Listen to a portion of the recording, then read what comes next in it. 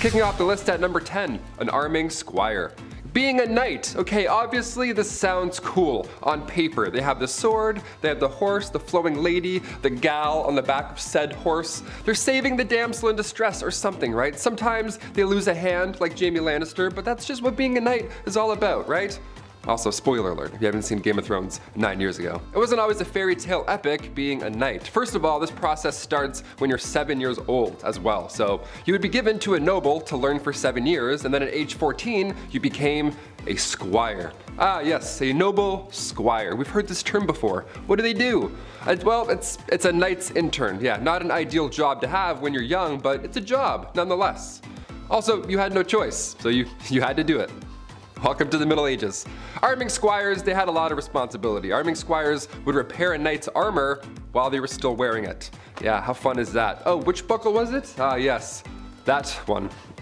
Yeah, fixing up chainmail on a grown man's thigh. Not ideal. Welcome to the Dark Ages. Pretty dark. Also, after these epic, messy battles, arming squires would have to clean everything off of their armor. Yeah, everything. A lot of yuck going on in that business day. This was long before Dawn soap was also a thing, so they had to clean with urine. Yeah, gross. So gross. It gets worse and worse. Welcome to the Dark Ages. Number 9, Plague Bearer. Yep, this one's as awful as it sounds. The title of this one really gives it away. The hot summer of July 1665. What to do with all of these poor souls who have been hit by the plague in the Dark Ages? Where do we put them? What do we do? You can't just hide them all in the catacombs this time around. So now what? Well, a plague bearer, he's got your back. Church wardens would organize burials, right? This was a normal thing even back in the Dark Ages in the 1600s, but when the plague hit, they had to change things up a little bit. If somebody had the plague, these guys would be responsible for transporting them far away and then burying them. A church would house these plagued souls away from society. How grim is that? But it's probably a great call, all things considered. Poor guy. Number 8, a knight. When we think of the knights in, the Dark Ages and stuff, we often forget about the silly royal duties that one had to attend to. Yeah, you thought jury duty sucked. Oh boy. Beastly justice. You ever heard of this? If not, buckle in. Beastly justice was when animals had to go to court. Yeah, they were put on trial as well as humans. It's wild to look back at a knight and all the things they had to do for their kings and queens, but the fact they also had to wake up early and attend court like a noble, royal court where a wild animal was now taking the stand. Like, what a joke. I'd be like, really? Do I have to be here? I woke up at 4:30. What's going on? Yeah, this would happen after an animal runs through town. It would attack people, being confused and being an animal and all. But the townsfolk would actually believe that the devil was somehow involved in this whole ordeal. Like these animals worked for Big Red himself, right? How weird is that? In 1457, villagers in France had to deal with 6 pigs who ran wild and attacked locals. They did a lot of damage apparently. But instead of just, setting the animals free or putting them down or whatever, they just took them to court. A real court, like a real trial. There was a judge, a couple prosecutors, 8 witnesses, a defense attorney for the pigs, which I gotta say that we gotta do a list on that. That's a terrible job. That's one of the worst jobs ever, I lightly introduced here. These pigs were then hung from a gallows tree. It was so horrible. The Dark Ages. Dark, right? A knight had to formally hang pigs after a trial was concluded. Yeah, being a knight sucked. Number 7, leech collector. I always enjoyed catching frogs growing up. That was always fun, but apparently I gotta step my game up. This is weak. A leech collector is, well, exactly what you think. Back when medicine was pretty much non-existent, sickness was just wafting throughout these old towns, just moving through towns. Like the G from the Goosebumps logo, just haunting towns, moving through. Scariest intro ever, eh? So the solution back in the day was the classic, oh, if you feel sick, maybe try bleeding for a bit. See if that helps. Yeah, they would use horses' legs to lure out these leeches, but most of the time, these leech collectors would have to get in and get dirty and just grab them themselves. They would have to swim around and touch as many things as possible. They would make contact with as many leeches as possible. How gross is that? That was the best way to collect them, really. I would have fainted so often, that is horrible. The loss of blood here was obviously so intense, so it was a, horrible job to have. And on top of that, you gotta look out for the same reason they need leeches in the first place. Disease. Yeah, that's still out there. Leech collectors were so common throughout the 18th century that leeches basically were extinct at that point. We almost lost leeches. So close. Number 6, jesters. The earliest accounts of the fool go back to the 11th century, so pretty OG. These fools were hired to liven up the party, you know, dance and be silly, wear pajamas. Most of you have an image of a jester in your head, you know, jumping around on tables, telling jokes. That's actually pretty accurate. Yeah, it was pretty fun. It was one of the best jobs to have, obviously. This title of a minstrel, or a fool rather, it was an honor to have. The fool's payment also was no funny business. That was good stuff. Roland Lepetier, he was like a major jester back in the day. This guy got 30 acres of land from King Henry II. Just here you go. Just show up and fart and be funny. Have all this land. That's like a kingdom. You have a kingdom because you're funny and you're silly. He would whistle, jump around, and literally fart on people. On Christmas Day, this guy would come over and just ruin your entire breakfast and just be like, yeah, I have all this land. And then he would take off. Crazy. You just ruined Christmas, sir. Stop farting on my food and family. Thank you. I would never want to be a jester. They had to also like go into battle and like spread bad news too. It was fun and silly, but they were also royal. They had to do lousy stuff too. Number 5. Groom of the stool. Nowadays, higher ups in the office, they have assistants, you know, to grab your coffee for you. Maybe they answer some phone calls, keep the business running while you're off, you know, doing your businessman stuff. Assistants are vital today. The groom of the stool though, that was a bit much. We have some labor laws put in place now. I don't think we're gonna see any online ads opening for a groom of the stool. We'll see though, fingers crossed. It had good benefits. Back in the Dark Ages, this role was vital and respected. It was created by King Henry VIII, and this role was to assist the king, and specifically assist his bowel movements. You had a box that you carried with you at all times. That's where the magic happened. The dark magic happened in this box. You would literally follow the king around until he needed to go to the washroom, until he needed said box. Porta potties weren't a thing back then, and there's no way you're going to catch that king squatting in the woods. In fact, you wouldn't even catch that king wiping his own behind. That chore was also reserved for the groom o' the stool. Yeah, lucky you, right? In this stool, you would have water, towels, a wash bowl. The whole setup would be in there. You're probably thinking, Taylor, which poor soul had to be stuck with this role? A prisoner? Somebody who lost their sense of smell, hopefully? No, only sons of noblemen could take on this role, and in doing so, they also gain access to every room in the castle, tons of clothes, any bedchamber furnishings, you name it. And of course, a high pay. Always helps. Thank God. That's maybe the worst job in history. Maybe. We're almost there, you'll see. Number 4, divorce lawyers. If you've seen Game of Thrones, you've heard of trial by combat. That was the norm back in the day. You know, you fight for your freedom. That's great. But what about divorce by combat? What in the Mr. and Mrs. Smith is happening? Was this real? I can't believe this.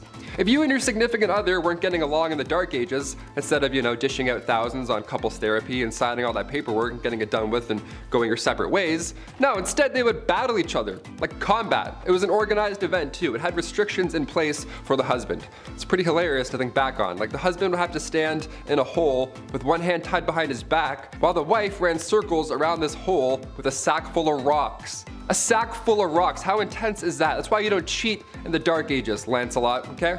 Just take the barn, take the horse, take it all, I quit. Get me out of this hole, untie me. Number 3, toshers.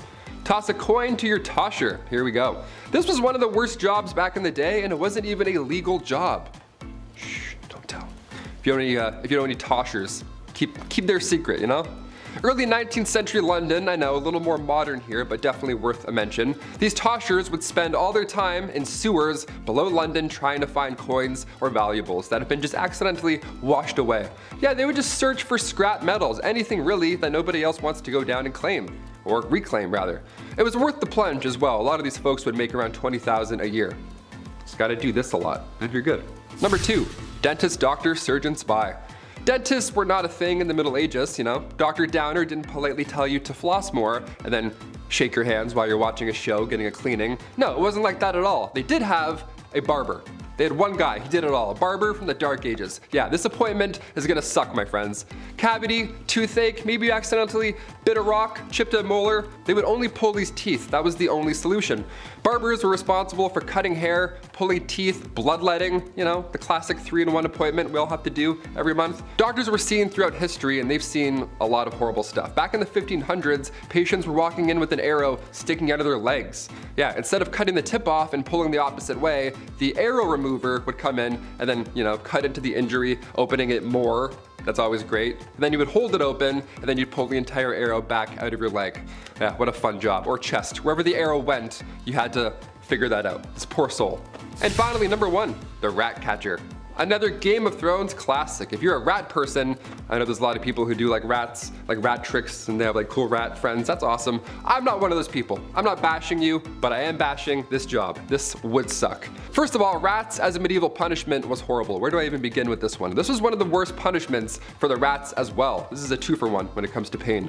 A rat trap involved a man being tied down to something, and then a metal enclosure would be strapped to his abdomen or chest. And then inside this enclosure, they were rats, and they were also like tucked away. And then historically, they would heat the metal enclosure, and the rats would panic and try and get out, and they would chew through the softest part, which in this case was your chest or abdomen. It was horrible. It was an absolute nightmare. But these rats had to come from somewhere, or rather, someone. As the name hints towards, rat catchers are one of the worst jobs you can have in, or rather out of a castle.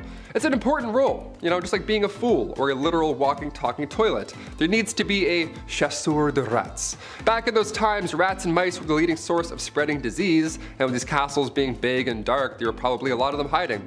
Black rats were a common household problem, so we need to get those out. So in comes the well-respected rat catcher. These guys would sometimes try new spells to get rid of the rats. Wasn't always helpful, wouldn't work. More often than not, didn't work. So poison powders were the next main trick here. Also, the Pied Piper, he was an OG. Historically, he would do a musical number to exterminate your pets. If anything, he should be getting a bonus. Any rat catcher, actually, today or back in the dark ages, you deserve a bonus, my friend. You're a brave soul. Number 10. Andrew, is this you? What? There is no lighter way to put this. We talked about a court jester or a fool, but did you know that some medieval royal courts had professional farters? Yes, that's people whose sole purpose in life was to fart. I'm still trying to figure out how Andrew can fart on command, but these guys did it as a job. These guys would fart their way to being rewarded with houses and lands for their fartscapades. Fartscapades that would include passing their intestinal wind in unique, creative, musical, or amusing ways. I wonder if the mic picked that up. This quote I found from St. Augustine in City of God says, these talented individuals had, quote unquote, such a command of their bowels that they can break wind continuously at will so as to produce the effect of singing. The most famous of the medieval flatulists, no that's not a joke, that's actually what they're called, was Roland the Farter from Hemmingstone Manor in the county of Suffolk, England. In the 12th century, who could shoot water up to 5 feet? He could squirt water out of his bum while farting. Ready? Want some water? Number 9, arranged marriages. Today the marriage industry makes millions every year. Flowers, design, and of course, the bridal dresses. It's a good business, especially once the weather starts to warm up. You got options today, ladies. Sleeves or no sleeves, veil or no veil, and thousands of other dress designs that I simply just don't understand. But the beauty of it all is that you get to marry the man of your dreams. Hi. I'm not the man of their dreams, let's be honest. Or at least the best smelling one in your social circle. Definitely not me. However, for the ladies of the past, they sometimes didn't get to pick their man as her family or royal court would. A lot of marriages, especially on the high-ups, were often more of a political move than that of a romantic one. Sure, marrying for an alliance sounds cool, but man, dinner time would be like a blind date every night. That's just super awkward. So like where are you from? What's going on? Yeah. Number 8. Keys to the city. You know when people say that someone got the keys to the city as a way of saying that person can do whatever they want? Well, that came from the medieval times. You see, back in ye olden times, if you lived in a walled city, when nighttime hit, they locked those gates up tight. Don't want some slimy bandits, enemy soldiers, or unwanted flatulists coming and going in the city in the dead of the night. Someone who was particularly well liked or who had done something noteworthy to gain the respect, trust, and admiration of the people would be given a key to the city, giving them the free reign to come and go as they please. We actually still do this, but obviously most cities don't really have walls anymore, so it's more of a symbolic thing like, hey, you're great, have this little key that opens literally nothing. You're welcome. Number 7, graveyards. If you're like me, then you've seen enough zombie movies to know that hanging around a graveyard is the last place you want to be. It's their spawn point, duh. And every time you drive by a graveyard, you think to yourself, some zombie-related thoughts, but dare not tell anyone for fear of sounding like a weird guy for talking about zombies rising out of their graves because it's sunny out and that just sounds like a Tale from the Crypt episode. Well, medieval people didn't have fears of George A. Romero's movies or that weird corpse guy in Tales of the Crypt Keeper, as people like to hang out in the graveyards. Weird, I know. In medieval times, they were just a part of the town. There weren't really a lot of fences or like barriers. Sometimes there would be plays, small festivals, and even shops set up in graveyards, since graveyard shops pay no tax. I guess you could say shop till you drop. All bad impressions aside, I'll stay away, especially with the diseases going around back then. Number 6, cat burning. Excuse me, evil. Medieval people just hated cats. A lot of the ye old people thought cats were symbols or allies of the big red with the horns. And yeah, they aren't the most pleasant of animals, but I love my cat. Yeah. Not that one. Unfortunately, in the Middle Age France, it was custom to burn a barrel full of live cats over a burning fire every Midsummer's Eve, as people shrieked with laughter and danced around with glee. French kings often witnessed it and even ceremoniously started the fire. But they did much more than that too, like King Charles IX, who threw a live fox onto the fire for added variety. Or in 1648, France's King Louis XIV, then aged just 10, lit the tinder on a large bonfire in central Paris, then watched and danced with glee as a basket of stray cats was lowered into the flames. A man who wrote to his brother about the celebration of coronation of Queen Elizabeth I wrote, "Last Saturday, the coronation of Queen Elizabeth was solemnized in the city with mighty bonfires and the burning of a most costly pope, carried by 4 persons in diverse clothing, his belly filled full of live cats, who squalled most hideously as soon as they felt the fire." What the hell? Number 5, castles. Besides a knight in shining armor, what's the first thing you think of when you think of medieval times? Castles! Yeah, obviously. Yes, I'm talking about castles, but bear with me here, just hear me out. Okay, so when we were kids, we all wanted to live in a huge mansion, right? I mean, who doesn't? I wouldn't though, because, well, it would be a pain in the neck to clean. As you grow up, you start thinking about weird things like that. It would be really difficult to clean. But it's a common wish nonetheless. Well, castles basically are medieval mansions, except with a little twist. These castles are also designed with military strategy in mind. So imagine, if you will, you have a world where your parents have a mansion, but they had to add guard towers and an armory and a battalion of soldiers just in case the next kingdom over gets a little too frisky. The positioning of the castle was also very important too, some built by the coast, on top of hills, and even some inside of mountains, all in the name of protection. To me, that's like some Purge level reality where wealthy homes have to be built with defenses in mind. It's kind of messed up. Number 4, fair. Punishments for crime in the Middle Ages were different from they are today. Capital punishment happens now still, like it did then, but we don't really put people into exile so much anymore. Unless you count the prison system, but that's another conversation altogether. Back in medieval Ireland though, someone who de-lifed someone else and was judged to be guilty was given to the deceased's family as their unwilling servant. That is, if they failed to pay the oodles of money required to buy their freedom. As we know, people who were forced into manual labor were not treated too nicely, and they pretty much had no rights at all, being seen as property more than an individual. This means that the family that now owns said person could do whatever they wanted with them. Their life was basically forfeit.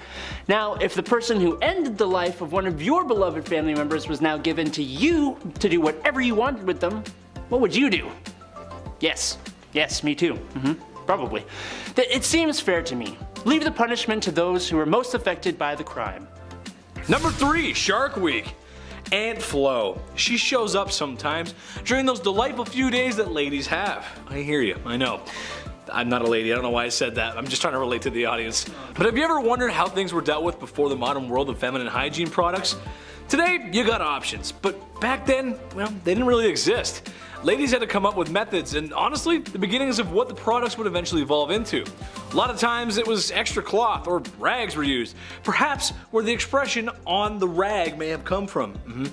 Now, I have no issue talking about this because it's natural, it's a part of life. I'm a grown-up, dude. The tradition of this point is in the tradition of hiding it or being ashamed. That's what started in medieval times too, unfortunately. And sadly, it's carried over to today just a little bit. Some even consider cramps to be a punishment for Eve's original sin back then, which is just so stupid.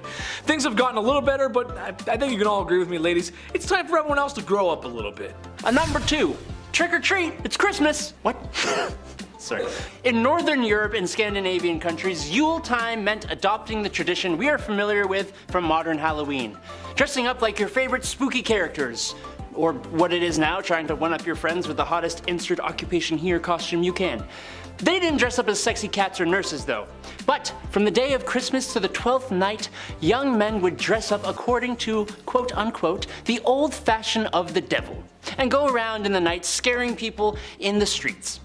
These young spunky lads would go about as ghosts, trolls, or other strange creatures, and in the 16th and 17th century, some men would even dress as the Yule Goat, terrifying children and coming into people's houses demanding cake or cheese, then pleasantly thanking them if he received something, or whacking them with a stick if he didn't. Then the goat would just hop on out of there like this. That was cute, dude. Thanks, man. Number 1, Lord's Right. This one is just so messed up. Okay, so back in the medieval times, imagine if you will that you've just been married to a beautiful woman. Just finished walking down the aisle when the local lord of the land makes a surprise appearance at your wedding. At first you bow and welcome his lordship.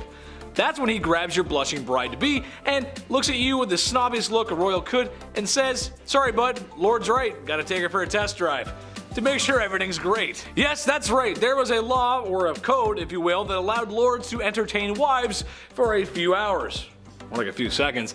You must also imagine this is a time when speaking out against lords for doing so would not have bode well for you or your wife, so let's just go along with the plan. Number 10, hedgehog. I bet all the things you thought people ate back then, you weren't expecting hedgehog. I know I wasn't. This is medieval times, however, and sometimes food ran short. Sometimes you gotta do things you wouldn't normally do, and that includes eating a poor hedgehog. It starts by ending the life of a porcupine or hedgehog via the neck.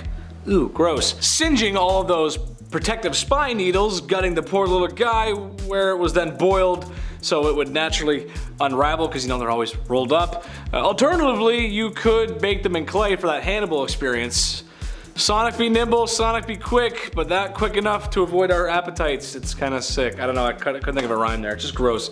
People eating hedgehogs, man, come on. Number 9, kitty. Honestly, I was a little surprised by this one. No, not because it is a cat. Obviously, in Western society like ours, kitties are pets, and they're just decent animals. I can accept that other cultures and in the past, folks were different. It's what they do. There's nothing wrong with that. However, cats kind of have an interesting history. A lot of times, they're associated with bad luck or misfortune. And not just black cats, but cats in general. Medieval times were weird. So I'm surprised that they would even try and eat one. According to one medieval recipe, it involves removing the head because that's not for eating. Obviously, should have known that. It was thought that the cat brains could make you lose your judgment. I'd argue at that point we'd already lost our judgment, but okay. The next step is simple. You bury it in the ground for a night because that's what you do, and then you boil it in a broth with garlic. I love garlic and broth just as much as the next guy. I don't know if that's the recipe I'd be going for. Oh man, I'm getting sick already. Number 8, beavers. Nice beaver. Thanks, I just had it stuffed. Huh? Naked Gun, anybody? Huh? No?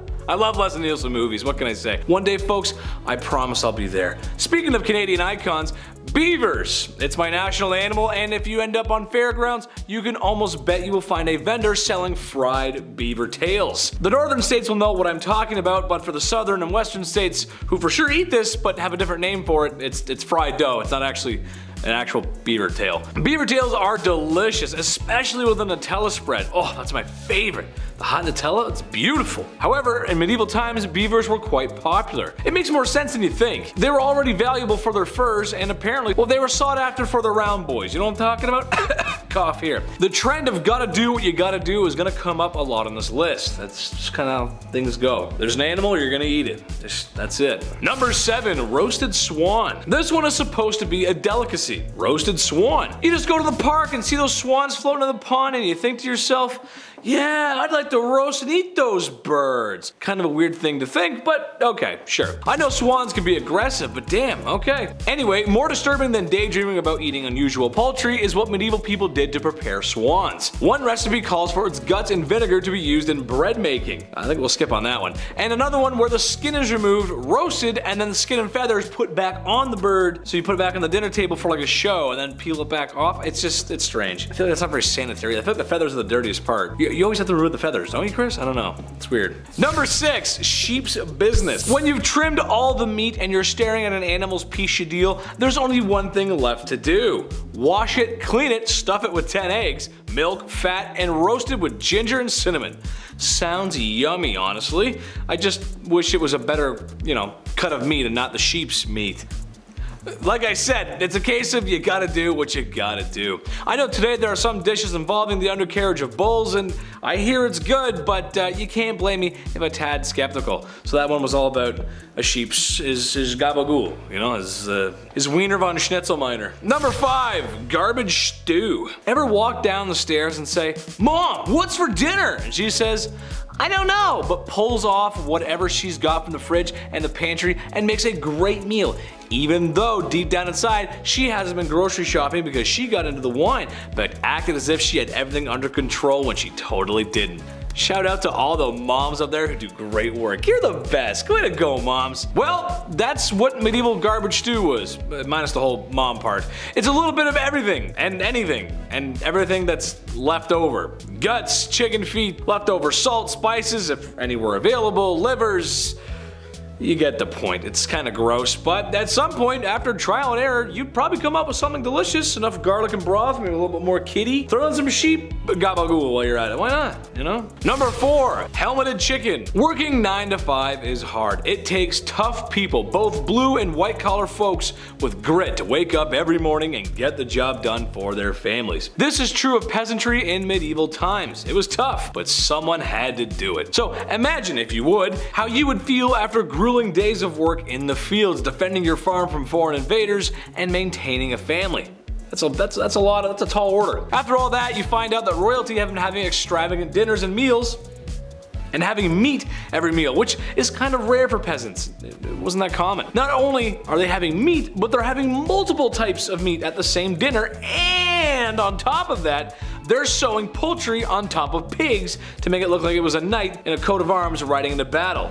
Just like a turducken, because they're bored, and that's what a helmeted chicken was. Boredom. Crazy. People are starving outside and they're like, "We should sew the chicken and the pig together." Number 3, humble pie. I'll cut the brass tacks on this one. I've never had venison before, but I hear it's good. I'm willing to try it. I like trying new things. Then I can say no, you know? However, the entrails of a deer and other wild animals baked into a pie, that I'm not too sure of. I don't know. Maybe it's because I'm thinking about a big greasy chef who's using his bare hands, which most likely haven't been washed, and he's pounding guts into the pie like a jackhammer. The sounds, the smells, and well, it just doesn't taste good in my imagination. However, this one was quite common. It was a very common dish in medieval times. I don't know why, but it was. Can you imagine eating a entrail pie? Oh, that must be awful. Number 2, chicken beer. This one's great. You guys are gonna love this one. Beer, the elixir of life. It's how Homer Simpson functions, and honestly, I don't blame him. It makes sports fun and watching reality TV shows when you're forced to enjoyable. Beer is no modern invention, and its hoppy roots can be found in ancient times. However, the Middle Ages were no different. There's lots of beer back then. Thank God. However, let's take a look at a different recipe, if you will. This one includes raisins, mace, nutmeg, dates, and a boiled chicken beaten like a tough cut of meat. All of these ingredients were then put into a canvas bag and left to steep until fermentation took place. Now, doesn't that sound like you just want to pop the caps of a couple of those bad boys? Boiled chicken beer? Yes, please. More like no thanks. That sounds awful. Boiled chicken beer, goddamn. And coming in the number 1 spot today, we have lamprey. Wait till the editor pulls up a picture of these bad boys. Hideous, ugly fish with lots of little sharp teeth around a suction cup mouth, perfect for sucking blood.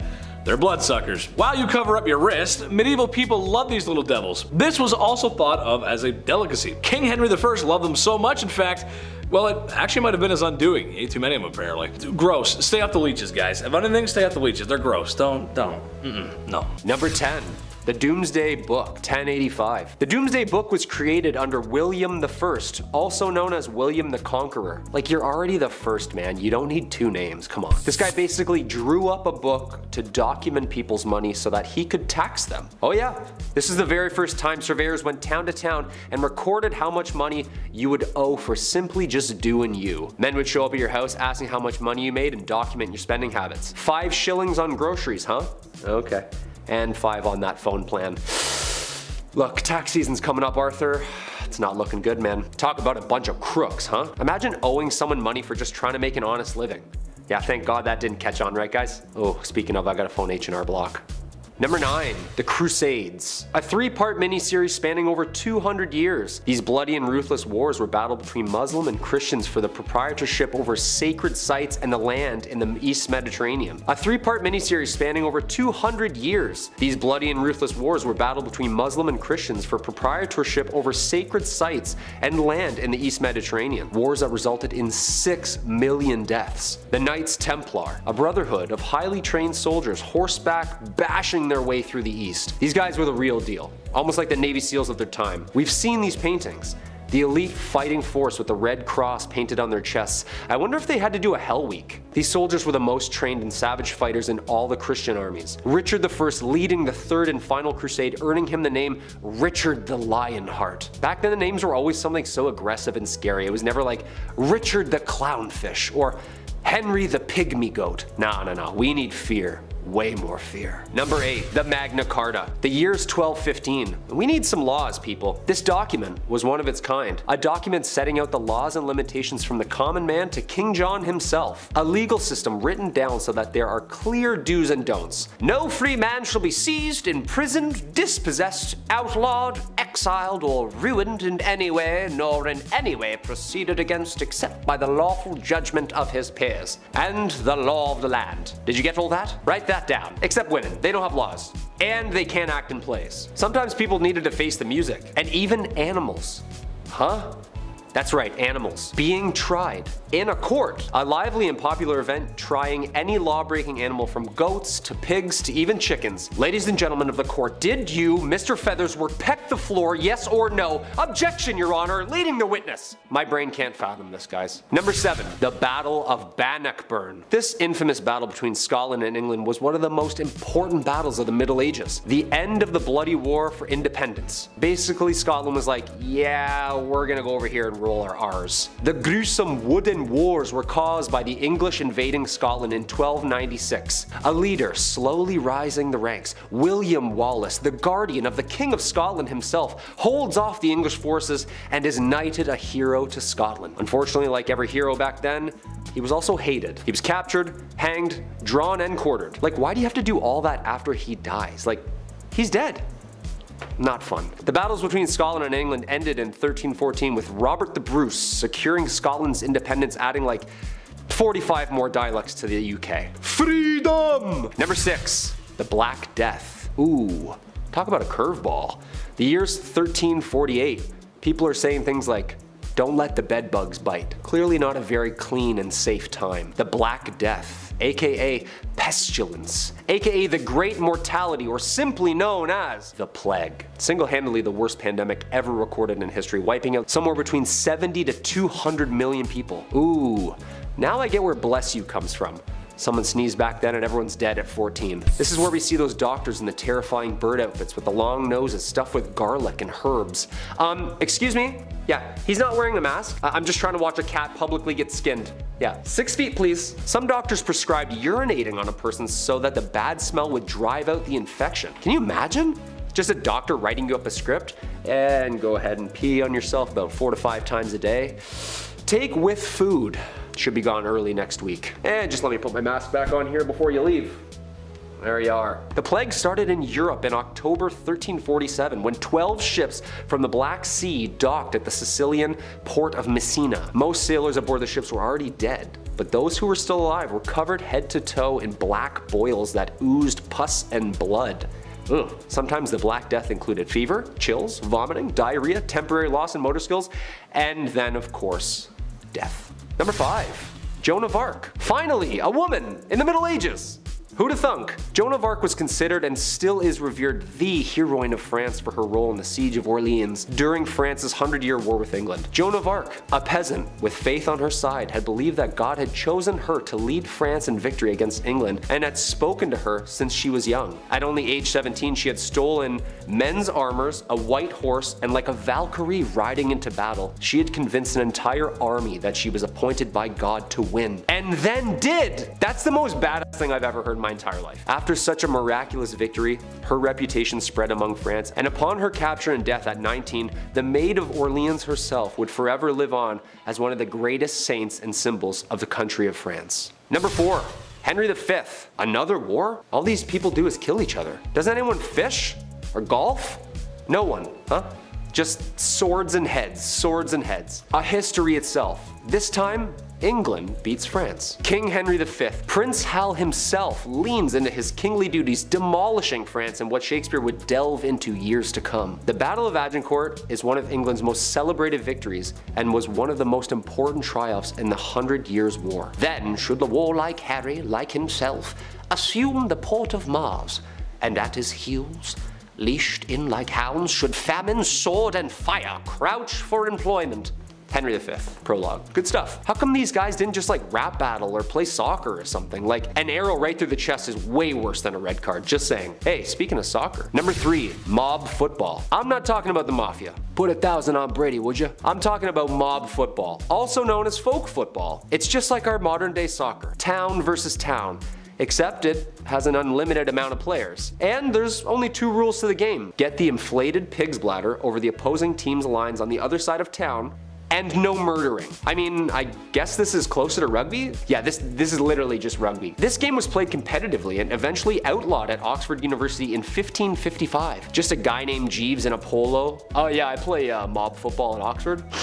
Yeah, I'm also in a frat. This game got so out of hand it was banned numerous times in England. There is great noise in the city caused by hustling over large balls from which many evils may arise which God forbid. We command and forbid on behalf of the king, on pain of imprisonment, such game to be used in the city of the future. Thankfully this game has calmed down over the years and now has become the most popular played and watched game across the world. Go Liverpool! Number 2, the printing press. The printing press is a machine that was designed for the mass printing of text, mostly in form of books and newspapers. With an unknown date of origin, first invented in China, this machine designed in the 15th century by Johannes Gutenberg was a revolutionary new form of writing which would only change the direction of history with the mass production of uniform text. Long story short, people didn't have to get the world's worst wrist cramp writing Hamlet over and over again. To be, or not to be, 86 more folios?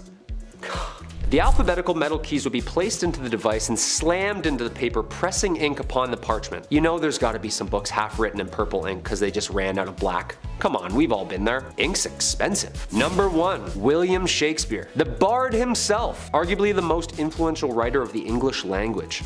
William Shakespeare was born in Stratford, England.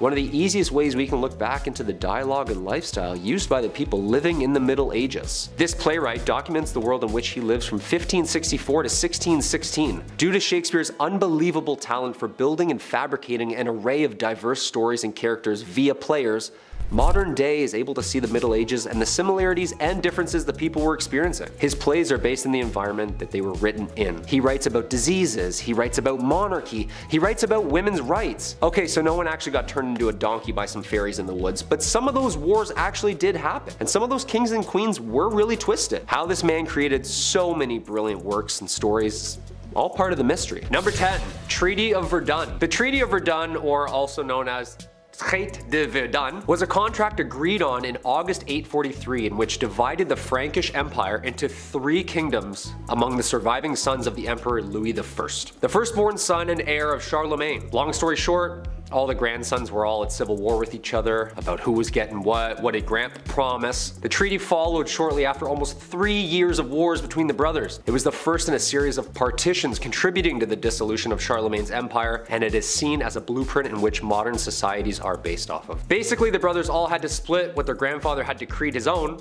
into land. Lothair the First, coolest name, Charlemagne's eldest son, received Francia Media, or the Middle Frankish Kingdom. Louis II received Francia Orientalis, or the East Frank Kingdom. And Charles II received Francia Occidentalis, or the West Frankish Kingdom. You and I both know the youngest got the most. Come on, I'm just gonna say it right out. Everyone likes to talk about the eldest son this and the eldest son that, but we all know the baby gets whatever they want whenever they want, don't they, huh? I'm looking at you, Taylor. Come here, man. It's true, man. The baby gets everything. Middle child?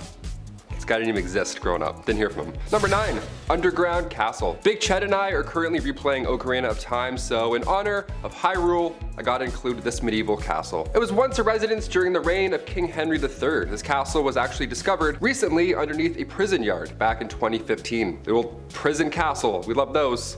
Shawshank Redemption 2, Medieval Edition. Super recent discovery. Archaeologists discovered walls of a castle underneath the basketball court in southwest England at a former prison. Yeah, dudes were shooting threes over top a kingdom and they had no idea. How amazing is that? This was the same castle that played part in the mid-1100s during England's Civil War. The castle actually fell later in the 1400s, and the prison was built on the grounds later in the 1700s until it closed its gates forever in 2013. And then we were shooting threes and then we discovered it, of course. If I was a ghost haunting these grounds, I would make every shot miss.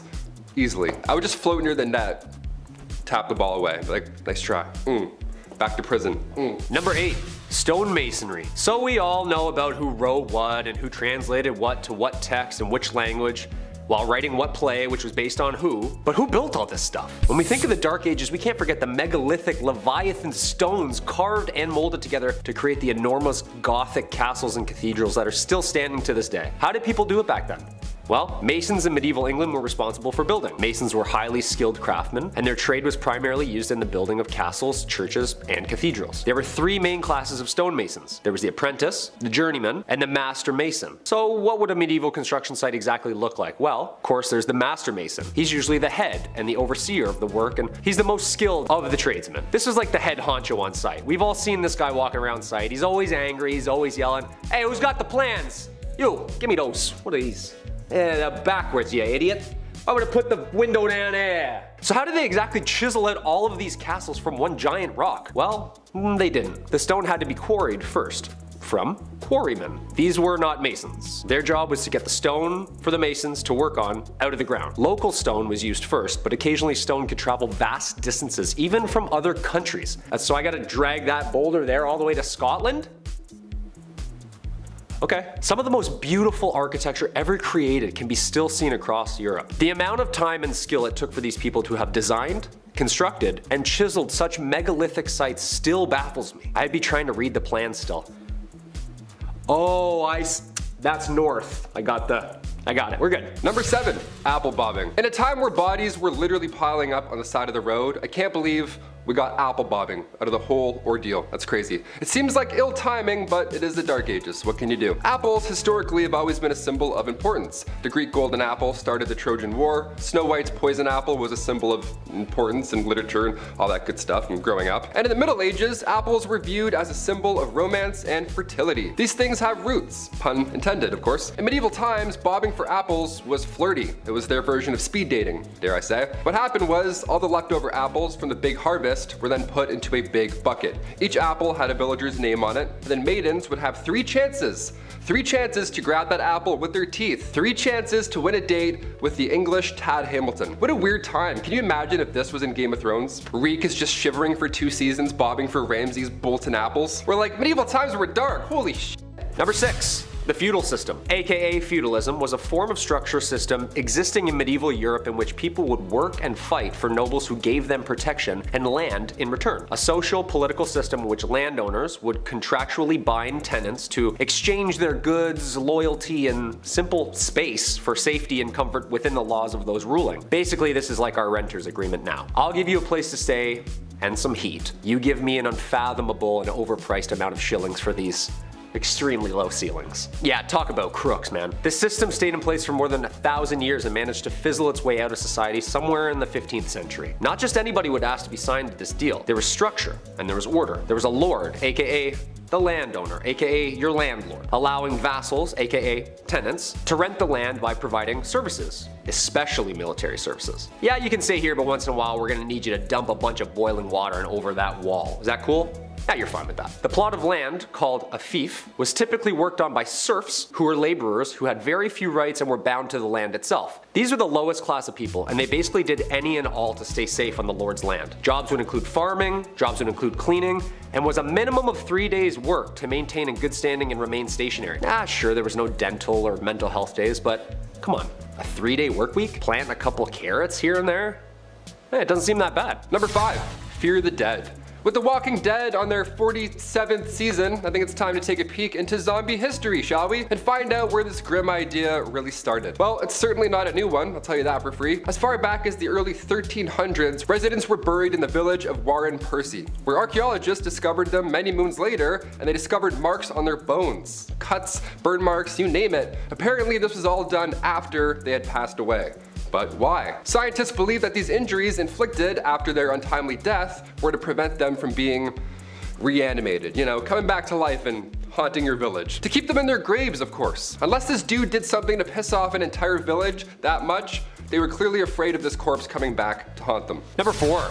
Studia Generale. This period also saw the birth of what we call the modern university. This was a culmination of material translated and taught to provide a new infrastructure to scientific scholars. Some of these new universities were registered by the Holy Roman Empire as an institution of international excellence, giving it the title Studium Generale, or better known as Studia Generale. Most of the early Studia Generale were discovered in Italy, Spain, England, and France. These places of study were considered the most prestigious places of learning in all of Europe. I bet you the school hoodies were still so expensive. Just someone's old textbook with a mustache drawn on Marcus Aurelius. The listed number of institutions began to grow as new universities were founded throughout Europe. As early as the 13th century, scholars from the Studia Generale were encouraged to speak and lecture courses at other institutions within Europe to share documents and information, which led to the current academic culture seen in modern universities today. It's a TED Talk, come on. There had to be one cool professor back then, like the guy who lets the class teach itself, orders pizza, has tenure, and hates the monarchy. Number 3. Medieval taverns. Say you want to grab a pint with the local lads. Where do you get an IPA in the Dark Ages? Where do we get a 6-pack of Arthurian ale? Well, this is the medieval ages, so instead of venturing through the woods to hopefully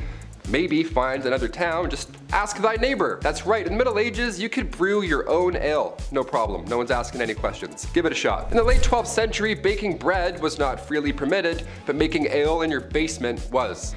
I guess that's great. So the higher ups, the noble lords, they wouldn't care if you made ale and had a block party, but if you made a weak ale, or it was improperly measured and then distributed, then, and only then, do you get a fine. Arrest this man at once. Number 2. St. Patrick. St. Patrick was a 5th century Roman British Christian missionary and bishop in Ireland. Also known as the Apostle of Ireland, although he is the first apostle, having lived prior to the current laws of the Catholic Church. He is considered a saint in the Catholic Church and is regarded as the enlightener of Ireland. The dates of Patrick's life are not certain, but there is a consensus that he was active in Ireland during the 5th century, making his rounds as a missionary, speaking the good word of God. But let's get into what everyone talks about with this guy. The good stuff, like slamming a green Guinness or getting all the snakes out of Ireland. I mean, I love the structure and the faith and stuff, but also chasing every snake out of an entire country with a walking stick. Shoo! Shoo, you fool, you bleeding bleeder, go! Go! Do you know how big Ireland is? St. Patrick's Day is on March 17th, the supposed date of his death in 461 AD. It is enjoyed inside and outside Ireland as a religious and cultural holiday and remains a celebration of Ireland itself. And finally, number 1, dancing plague. A medieval plague, but make it groovy. Yeah, let's start dancing. That's right, the dancing plague. This was a real danger back in 1518. I'll try not to laugh, but I'll try. This was perhaps one of the weirdest events in history. Fra Trofea was the first victim of said plague. She was moving her body around frantically, so much so that it resembled a dance or something, in the middle of the Holy Roman Empire. And as if that wasn't weird already, dozens of others began to join. And then more, all moving their bodies with a similar, wacky, frantic twist. This was long before Chubby Checker came along, so we still have no idea what was going on here. Like, we're out of guesses at this point. This twist lasted for months. People were dropping on the spot. It was scary and confusing. In total, there were around 400 victims that fell to this mysterious illness. That's a lot of deaths. That's a lot of real deaths. This was documented in 16th century historical records, so I don't think the story is made up per se. No one would make this up. It's terrifying. A Catholic saint at the time, Saint Vitus, was believed to have the power to curse people with said dancing plague. What an amazing power also. Guy starts moonwalking away, you're like, beat it. Some suggest this was a cult, others believe they ate toxic rye. Who's to say for sure? Either way, we're all dancing. Starting off this list, in our number 10 spot, we have the leech collector. This job truly is exactly what it sounds like. It's a person who is responsible for the collection of leeches. The little bloodsuckers were a popular treatment back in medieval times when just bleeding was a common treatment for a variety of ailments. Headache? Just bleed a bit. Common cold? Have I got a solution for you. Bloodletting, especially by way of leech, was actually used medicinally for thousands of years with possible ties to ancient Egypt. This medical treatment, however, of course, required leeches, which meant that someone needed to collect them. Many leech collectors were people who didn't have a lot of money, and more commonly, women. The job required wading in the water and searching for leeches, and how do you catch them? With your legs, of course. Leech collectors would wait for leeches to latch onto them, and normally would have to wait for about 20 minutes before pulling them off because they were easier to remove after getting fat with blood. How horrible. This already sounds awful, but what's worse is that after being bitten by a leech, the wounds tend to bleed more than a normal cut even would. This was great to get more leeches interested, but bad as a human who is trying to keep blood inside of their body. This job usually led to those who did it to contract illnesses from the leeches, their open wounds, or just have severe blood loss because at the time, people didn't know you could overdo it with bloodletting this way. In our number 9 spot today, we have the fuller. Wool is a clothing staple. It's been used for centuries, but back in medieval times, there was a disgusting part of the job that thankfully doesn't exist anymore, thanks to the invention of modern chemistry. Wool is naturally waterproof due to the fact that it contains oils that have been distributed from the sheep's skin, and these oils are what made the entire harvesting, carding, spinning, and weaving processes possible in these times. This is all fine and well, but the trouble comes in after all of that, because the cloth at the end of it all was coarse and easily frayed, and this is where the job of a fuller came in. They were tasked with removing the oil from the cloth. Okay, a little alkaline solution, no problem, right? Well, yeah. Except for in these times, the most accessible and cheap alkaline solution was stale urine. Yep, just a bunch of old pee.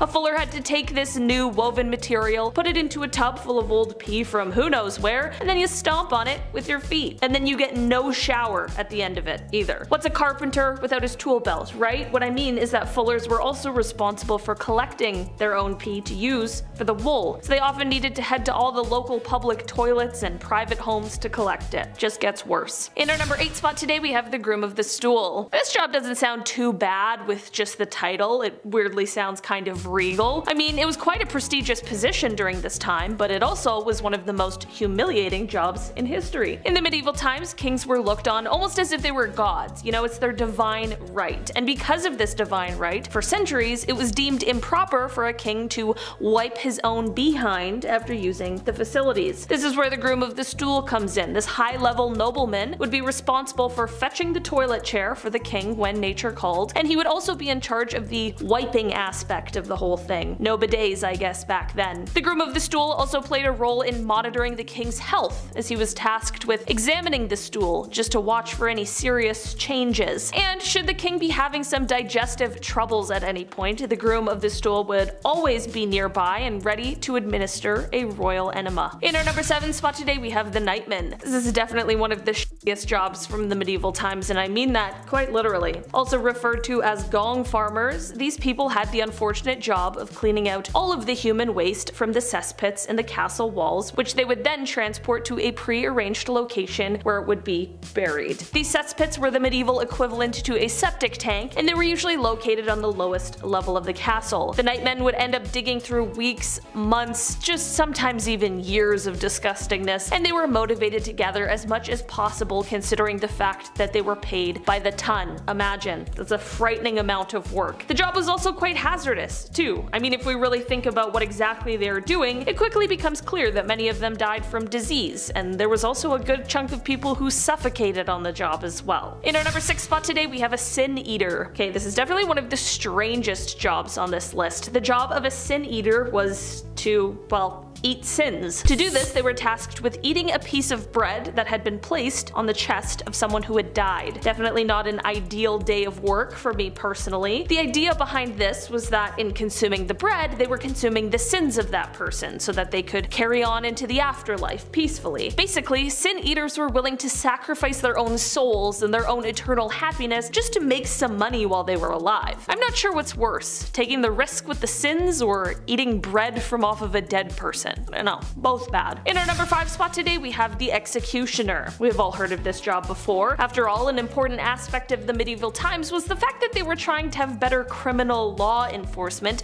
which naturally meant that a ton of people were getting executed for their crimes. While there is of course now the stereotype of people who did this work as being these huge, hooded, evil people, history shows that this stereotype is largely untrue. Most of the people who fell into this job didn't come into it because they wanted to. In fact, most people of course saw this job as being undesirable, but the job usually was bestowed upon them. Sometimes butchers were called for the job because of relevant experience, other times it was criminals who could either do the job or face their own death sentence, and most commonly, people found themselves in the job because their fathers had been executioners before them. Aside from the nitty-gritty of the job, I mean the horrors of the work itself, it's obvious, another part of being an executioner that sucked was the fact that people didn't really want to associate with you. Executioners were usually on the fringes of society and outcast, sometimes even forced to actually live on the edge of town. In our number 4 spot today, we have catgut. Back in the medieval times, they didn't have the technology we have now, or even the technology that was available in the 17th century when it came to making strings for instruments such as the violin, but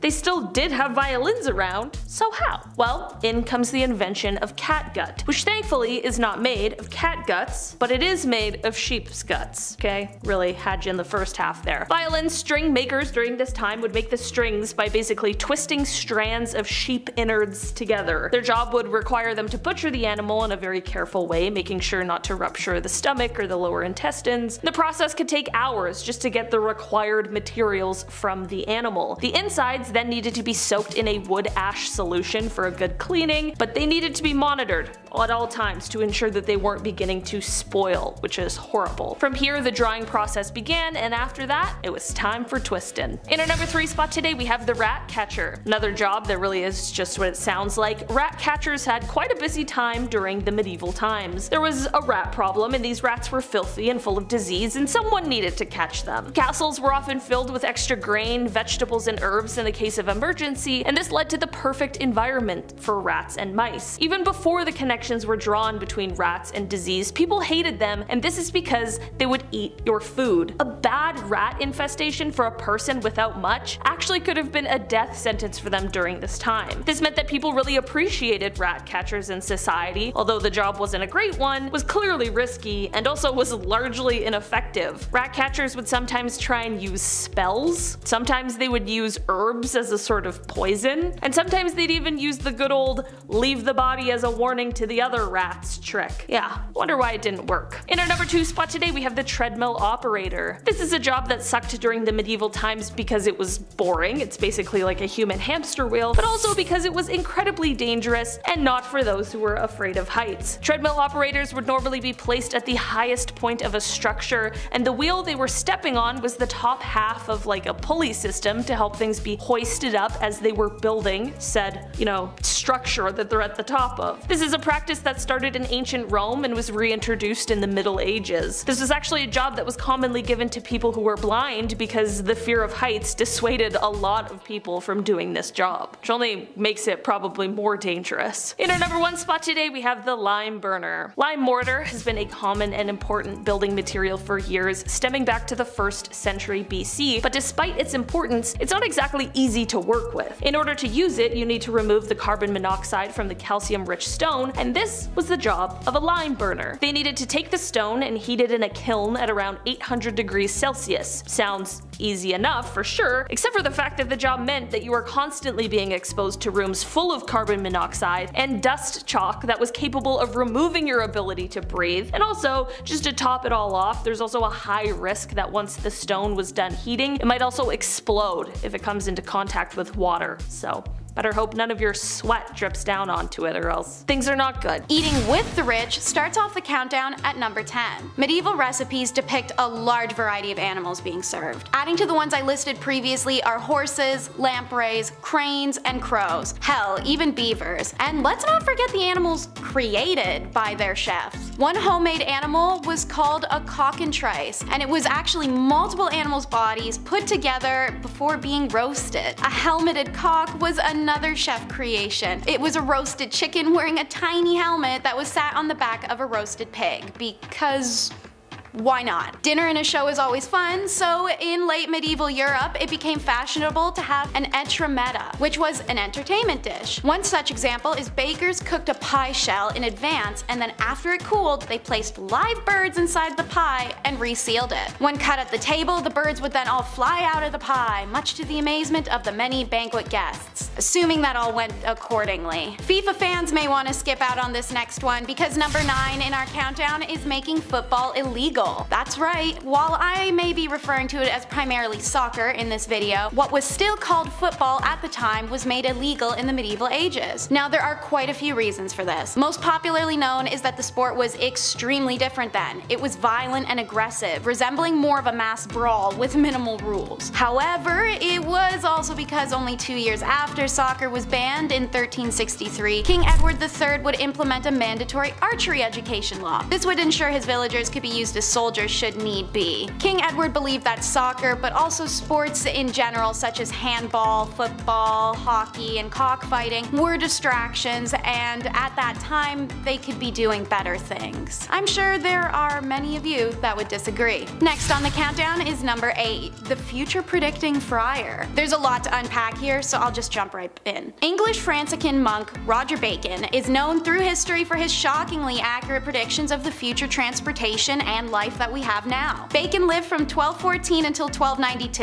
and was the successful creator of the magnifying glass, but he also famously predicted future machinery in his book Espetola de Secretis Operibus, if I got that right. Cars can be made so that without animals, people will move unbelievably rapid, and flying machines can be constructed so that a man sits in the midst of a machine, revolving some engines by which artificial wings are made to beat in the air like a flying bird. It's a little nonsensical, but you can see what he's implying. His other predictions included steamships, submarines, diving suits, and telescopes. That's pretty spot on for a guy who lived thousands of years ago. This is the same man who was also said to have sculpted a prophetic head of brass. Apparently, having been warned by a spirit that he must listen to whenever the head first spoke, Bacon set his assistant Miles to watch over the sculpture, which he did even past Bacon's demise. It's said that after the friar's death, however, that was the first time it spoke. First saying, "Time is," then time passed. Ignored both times by a confused Mile, the head spoke only once more to say time is past before it exploded into flames, and so the chance to consult the mysterious head was lost when it combust. What do you think of the legendary Bacon and his stories of mysticism? Time is past, as the sculpted head said, so let's be happy we left this weird tradition in the past. In at number 7 in the countdown, it's the medieval animal trials. Under the ruler's power, there was no exception to medieval law, and so it should come as no surprise that even animals could face the brunt of their alleged crimes. This was no casual affair. The rich and the poor gathered for these trials as spectators. Some of the accused animals were even dressed in wigs and gloves, fancy garments to be seen in front of the royal court as their fate was debated by the lawmakers. That should come as no surprise either, seeing as the medieval era wasn't exactly overflowing with entertainment outlets. There are records of at least 85 animal trials that had taken place during medieval/Middle Ages. And while the most serious offenders were pigs by a landslide, there are records of some roosters and even one donkey facing the judge. What were these animals being charged for, you may be asking? Many times it was the act of attacking or eating humans, as food and grain for animals was so sparse they'd often go hungry. There were also some accused of being heathens or thieves or behaving in lustuous ways. So make sure you have a walking buddy and always look over your shoulder, because I guess you never know when an ill-intentioned cow may be creeping up on you. Number 6 in the countdown is the St. Scholastica Day Riot. February 10th of 1355, a group of students who attended Oxford University decide to go into town for a pint at the Swindlestock Tavern. Little did they or anyone else know that this would be the start of a notoriously famous riot. It started with belligerent complaints to the tavern owner about the quality of their drinks and service. As the tavern owner was progressively more berated, he and other patrons lost their temper with these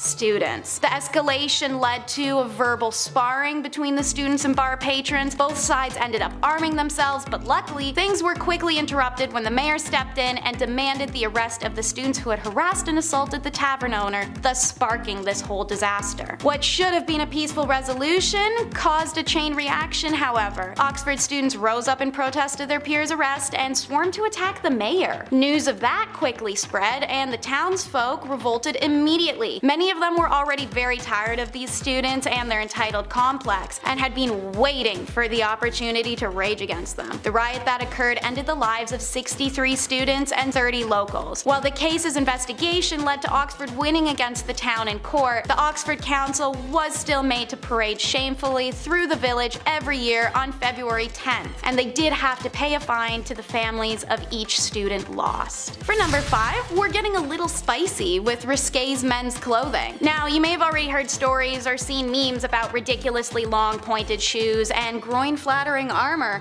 but did you know that provocative men's clothing was all the rage for a period of time in the medieval era? It's recorded that in the late 14th century, men were quite keen to be seen in overtly short tunics and thin tights. By 1463, a modesty statute had to be passed, as men had upgraded to wearing codpieces publicly, which did cover their mostly exposed genitals, but only by making them look cartoonishly large and bulbous in the process. A similar escapade happened with the Krakow shoe. These long, pointy-ended shoes were sometimes so long that they had to be tied back around the wearer's ankles or reinforced inside with a whalebone. The same statute in 1463 also addressed limiting these Krakow shoes for those reasons. Seems like there may be a little bit of a compensation theme here. Both provocative dressing and shoe length were limited to those of extreme wealth after the statute passed, but that didn't stop the development of some more outlandish beauty standards. For example, number 4 in our countdown is plucked bear. Nowadays, whether you're scrolling through an app or walking down the road, you're likely to see advertisements for eyelashes and hair accentuation services. And while that may be pretty trendy and normal to us, now, in the medieval ages, having hair on your face would have actually made you stand out in a crowd. Women would remove their eyebrows, eyelashes, even significantly reduce their hairline so as to achieve a smooth egg-like effect. This was because the forehead was considered the center point of the face for many years, and so it would make sense to remove anything on or around it so as to accentuate it, right?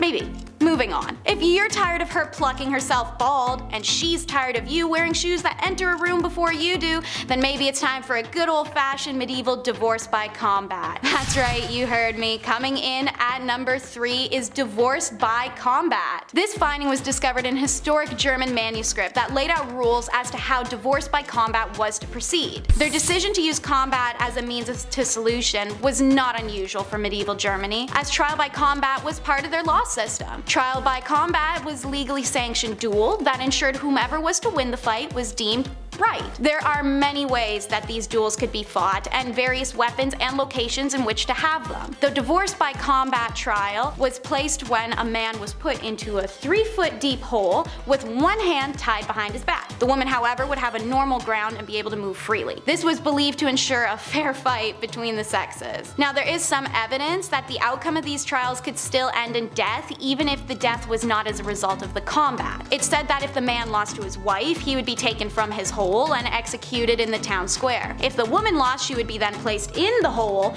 and then buried alive. So yeah, I'd say maybe try talking it out a little bit first before resorting to a public throwdown that can end in death. And while we're on the topic of trials, number 2 on the countdown is trials of the dead. Who would have such a vendetta with the dead that they would have them unburied to stand a trial? Well, new Pope Stephen, that's who. In 897, the months-old body of Pope Morpheus, the first pope to ever be executed, was extracted from his grave to serve trial for his alleged usurping of papacy. The new pope donned the corpse in elaborate robes and even assigned a deacon for defense. You may be be wondering why the new Pope Stephen had done this to his predecessor. Since a holy person's body was considered to become a holy relic in death, it became a holy rite to display their corpse in public tombs or churches so petitioners may still visit their former saint to leave tokens or deliver prayer. What better way to ensure that you have devoted attention of the community than a postpartum smear campaign where your opponent can't defend themselves because, well, they're dead. Stephen found the deceased Pope Morpheus guilty so that he could toss his body into the Tiber River, as nobody can venerate his relic if his body is lost at sea. That's a pretty intense way to usurp the person who had the job before you. Joke's on Stephen, however, as shortly after this trial, he was executed just like his predecessor, making him once again come in second to Morpheus. Call it karma. With that dose of crazy, we can move on to medieval madness, which ranks at number 1 in our countdown. What was the medieval madness? Well, if you're a fan of rye bread, you may not want to listen in on this. In an era without refrigeration systems as well as poor hygiene, produce was left to natural elements. As a result, mold and bacteria growth was common and would of course migrate into food. Ergot mold is the most well known for its effect on the brain. It caused wild hallucinations and extreme emotional changes as the chemicals in your brain became imbalanced. The consumption of this mold and bacteria has had a variety of exclusively unpleasant side effects, such as vomiting, diarrhea, convulsions, delayed visions, even mania and psychosis. These symptoms make it obvious as to why this could be labeled as a madness. The extreme cases of ergot consumption would of course lead to things such as loss of limb, gangrene, or death. And this connection between molding rye flour and ergot poisoning wouldn't be made until 1670. So for hundreds of years beforehand, commoners saw ergot poisoning to be things like demonic possession. Many theorize and connect the medieval madness to that of the time periods of the witch trials. The trials began in 1691, a year of intensive wet and cold which produces a higher level of ergot. They ended abruptly in 1693, a year said to be sparse on rye grain. If there's less to consume, there's less ability to be poisoned, making it arguable that there could be a connection between the two, especially as a side effect of ergot poisoning could be mistaken as demonic possession as previously mentioned, and that is also seen as a symptom of witchcraft. Still, this may not be the kind of bread you want to chase. Number 10 is sumptuary laws, which are the most common kind of medieval law, defined as laws made for the purpose of restraining luxury or extravagance, particularly against inordinate expenditures for apparel, food, furniture, and etc. Sumptuary laws were enacted for the purpose of regulating trade, but also regulate and reinforce social hierarchies by restricting foods, clothing, and luxury items. They did this so it was easy to identify someone's social rank and privilege in the name of good old-fashioned social discrimination and class division. Bourgeoisie subjects appearing to be as wealthy or as wealthier than ruling nobility could undermine the royals' presentations as the most powerful in the land. Why, that could cause traitors and thieves and revolts. In late medieval cities, sumptuary laws were instituted as a way for nobility to limit the conspicuous consumption of everyone, most specifically the prosperous bourgeoisie, while still making it about poor commoners enough for it to slip past them while they were busy poking fun at those below them. They missed out what the royals sneakily did above them. Cowardice tax law is number 9. Medieval knights weren't always volunteers. In fact, a grand majority of many kingdoms functioned off of what was essentially a drafting of their men into the service. So it makes sense that not everyone was as passionate about the idea of sieges or holy crusades or anything that could really get them wiped out in the name of a cause that just wasn't for them. So while it could be considered a great honor to be called to battle and you wanted to shirk your duty of obligation, you technically were able to pay a scourge, aka the cowardice tax, which originated in 1100. Essentially a get-out-of-jail-free card that you paid for with your own wage. Royalty started to lean into this new tax source, and by the 13th century it had evolved into a generalized tax on the knight's land. When the scourge tax reached 300%, the result of one king's want to force those to serve him all in a total Icarus flies too close to the sun fashion, it led to the implementation of the Magna Carta, which was forced onto royalty in the times to stunt their seemingly endless control and dictatorship. Sports banning is number 8. You've heard it in some of our other medieval videos, but we'll dive more into it now. Soccer and tennis were two banned sports of the medieval era. Handball, club ball, which is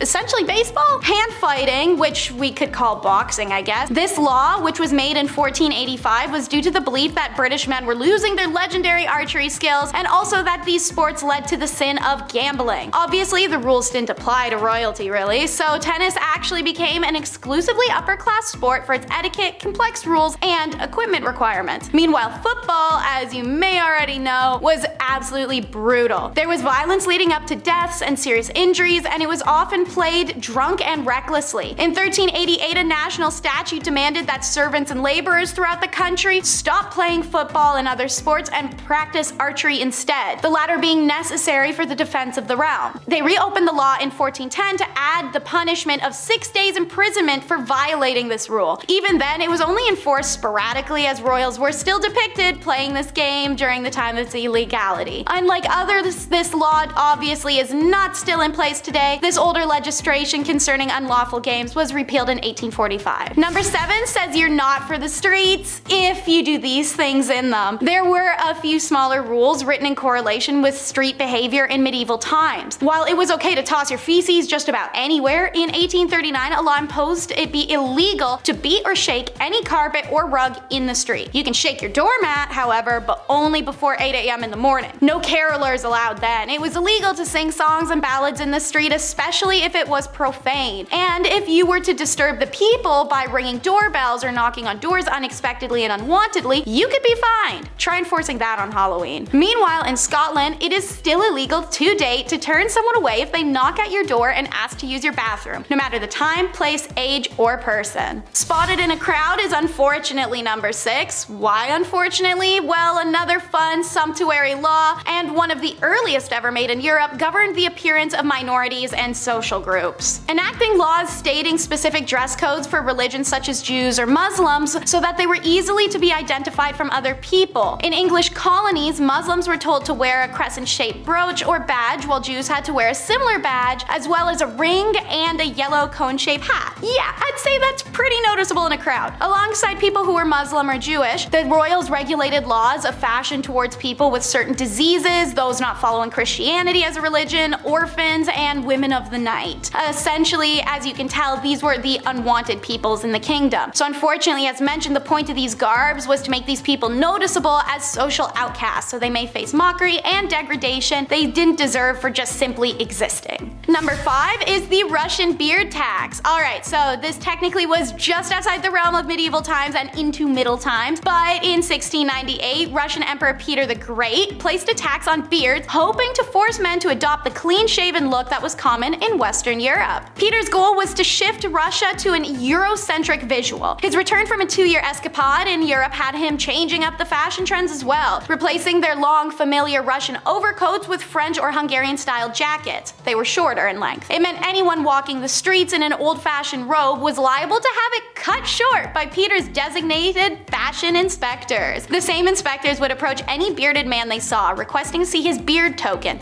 a silver coin with a leafed edge, and in the center, a mustache, nose, and beard. This token was given to men who had paid their legally mandated beard tax for the year. No token provided when asked, doesn't matter if you forgot it at home. The inspectors would cut your beard off on the spot or simply rip it out of your face. The Russian Orthodox Church, which hated Peter the Great, saw this as a downright scandal, as their teachings considered uncut facial hair a reflection of piety, seeing as man was created in the image of God, which included a beard. To shave it was a grave sin, but the church never really could stop Peter or his wily goals. This beard tax remained in place until 1772. Nowadays, these beard tokens are actually extremely rare collectibles, selling for as much as $10,000 in auctions today. Number 4 tells you don't mess with royal animals. Whether it's eating them, hunting them, or breeding them, the royals had some rules for their medieval animals. First up is how in 1332 a statute passed established the king shall have throughout the realm whales and great sturgeons taken in the sea or elsewhere within the realm. In normal English terms, what they're saying is any whales or sturgeons that were caught or washed up on crown-ruled soil, it had to first be offered to royalty before being pilfered. This law is actually still in place today, but rarely ever actualized on. However, in 2004, a fun Welsh fisherman diligently complied with the law by offering a sturgeon he had caught to the queen herself. She politely declined the offer. Interestingly enough, the provisions of this statute are expressly protected from repeal by the Wild Creatures and Forest Laws Act of 1971, as it ensures hunting these animals is minimized. Wanna offend a royal? No? Pay attention to your dog, as it's an offense to let your dog mate with any dog belonging to a royal family member. Queen Elizabeth II's corgis of modern day are included, as this law is also still valid now. There were animal laws that weren't just for royals, however. A law said that keeping a pigsty in front of your home was illegal unless it was well hidden. You also weren't allowed to be in charge or ride horses and cows if you were intoxicated, the first drunk driving regulations. And as you may know, even animals could face the judge and jury in animal court for their crimes. Number 3, we discuss how excessive food consumption led to restrictive laws on how food and drink were to be made, sold, and consumed. This is a great example of sumptuary laws from the point 10, where the royalty is irritated by blurring lines between them and the bourgeoisie. In 1309, Edward II criticized the outrageous and excessive multitude of meats and dishes that the nobles were eating, emulating the lifestyle of their superiors. So Edward III, in 1336, enacts a law that would have made his daddy proud. No man of whatever rank he shall be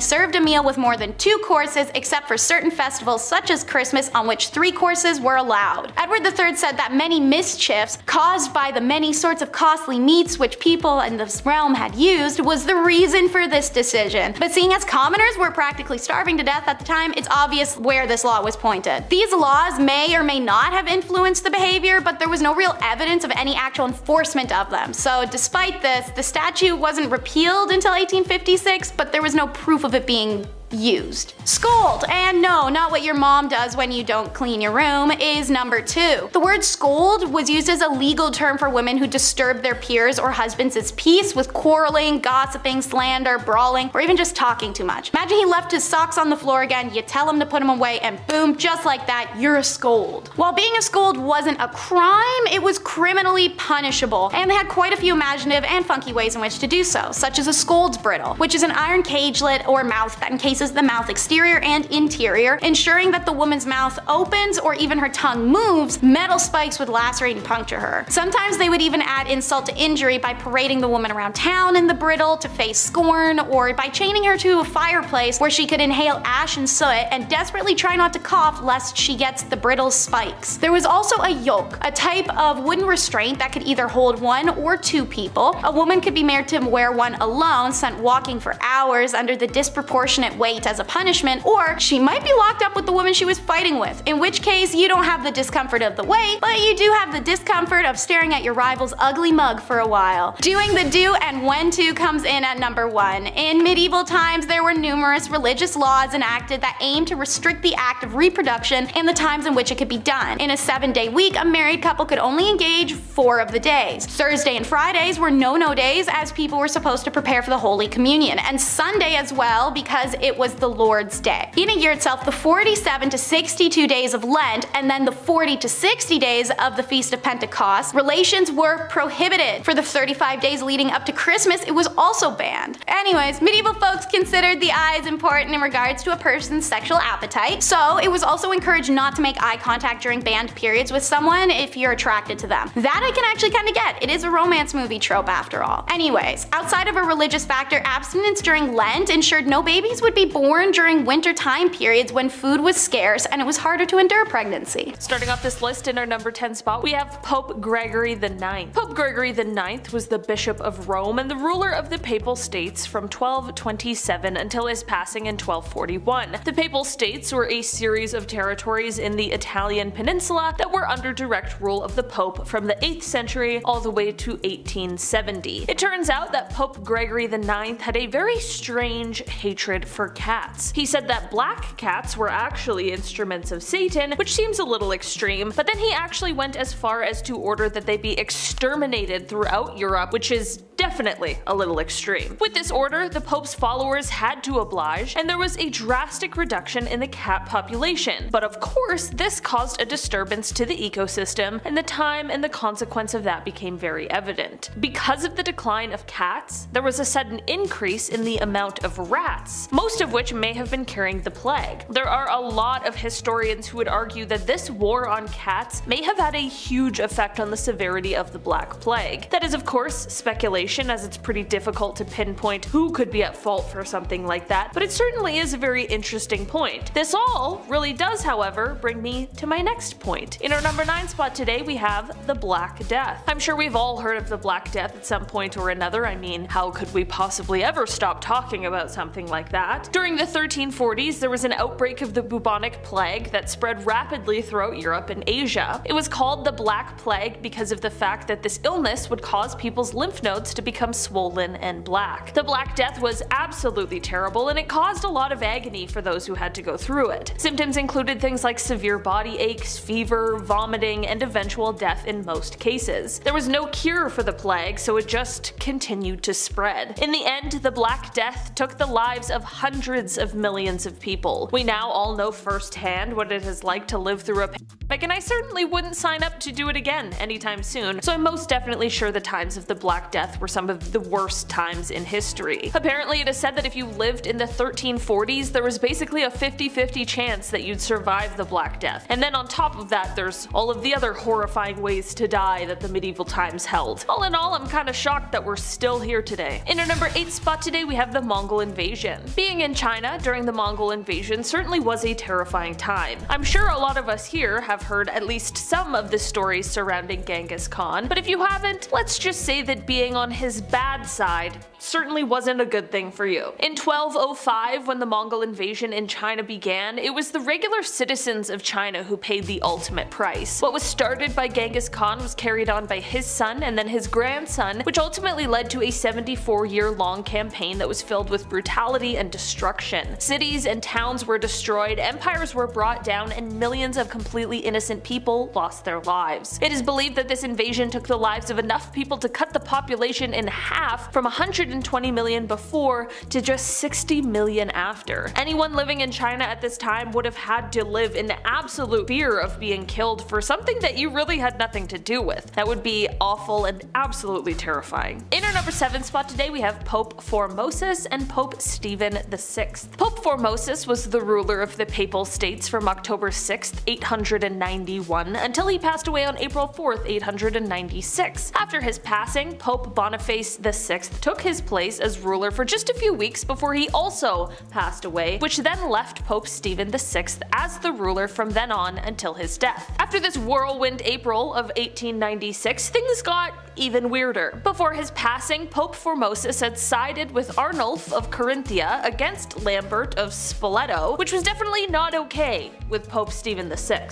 So, once Pope Stephen VI gets to the place of being the ruler, he gets the people to exhume the body of Pope Formosus so that he can put him on trial. I feel like this is very gross and very unnecessary, but this really is the type of stuff that went on in the 800s. They propped the body up for trial and had a deacon answer questions for him since he obviously was unable to do that himself. They ended up finding the corpse guilty, which seems a little unfair, and they actually went as far as to strip the body of its sacred vestments, took 3 fingers from the right hand as they were the blessing fingers. They dressed the body in regular people clothes instead of the clothing a pope would be buried in, and then they reburied the body. If this poor man's body hadn't been through enough, it was later re-exhumed again and thrown into the river. If this story wasn't already wild enough, this whole debacle is actually what would later end up getting Pope Stephen imprisoned and then killed. Alright, so I guess the other pope had his justice in the end. I don't know, man. In our number 6 spot today we have King Charles VI.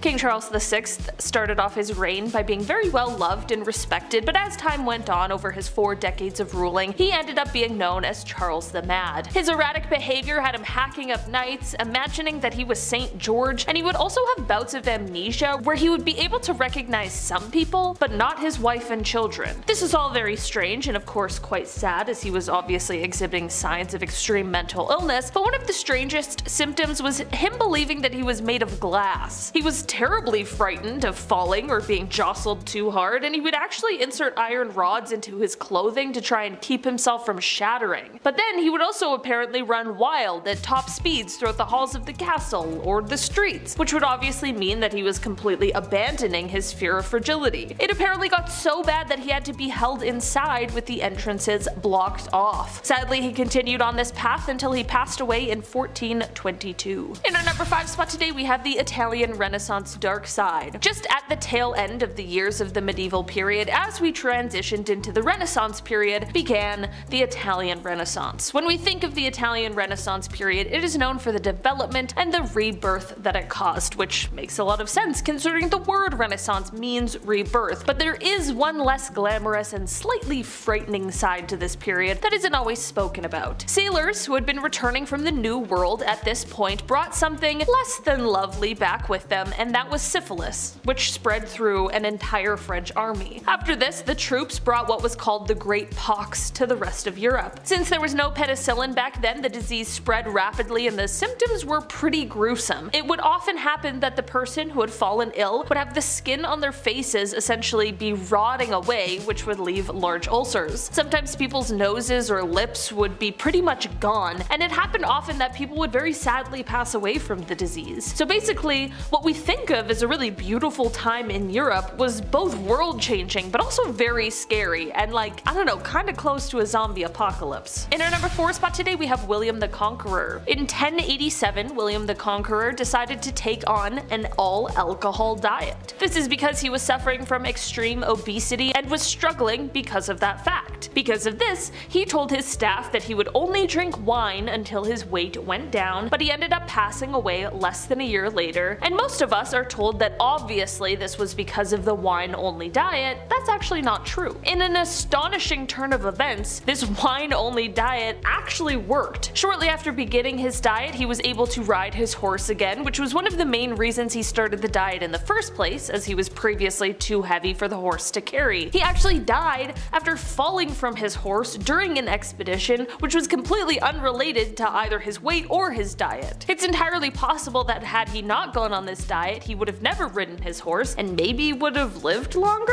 Truthfully, who knows? But I suppose in a very roundabout way, he did still kind of die from his wine-only diet. In our number 3 spot today we have Olga of Kiev. Olga of Kiev became queen regent in 945 CE after her husband was killed, and during the time her son was too young to rule just yet. Olga knew that once her son was old enough to be crowned king, her power would be taken away, so she needed to see her wishes carried out before that happened. Her wishes included the capturing and killing of those who took the life of her husband, which was carried out by using scalding hot water. Yeah. Don't even want to imagine what that would have been like. Don't kill the king, I guess. Historically, it really doesn't seem to work out well. Apparently, in doing this, however, Olga developed a bit of a bloodthirst, and she would not rest until everyone associated with the people who killed her husband were all eliminated. It seemed like if you even looked in the wrong direction or breathed in the vicinity of someone who had something to do with the king's slaying, you could kiss your own life goodbye. Olga took hundreds of people out of the tribe that the killers were from. She devised a plan to bury the tribe leaders alive, and she even came up with a plan to set fire to their entire village. It is said that Olga may have locked the tribe's leaders in a bathhouse and burned it down, but we don't know for sure. All we do know is that she definitely was not okay. In our number 2 spot today we have Mansa Musa. Mansa Musa was a deputy to the ruler of the Mali Empire, but when the ruler went missing while on a sea voyage to find the edge of the Atlantic Ocean, Mansa Musa became the ruler in 1312. During his rule, European nations were really struggling due to civil wars and a lack of resources, but the Mali Empire was flourishing because of their abundance of resources like gold and salt. Under his rule, the empire grew to take up a large portion of West Africa as he conquered 24 cities and their surrounding districts. At this time,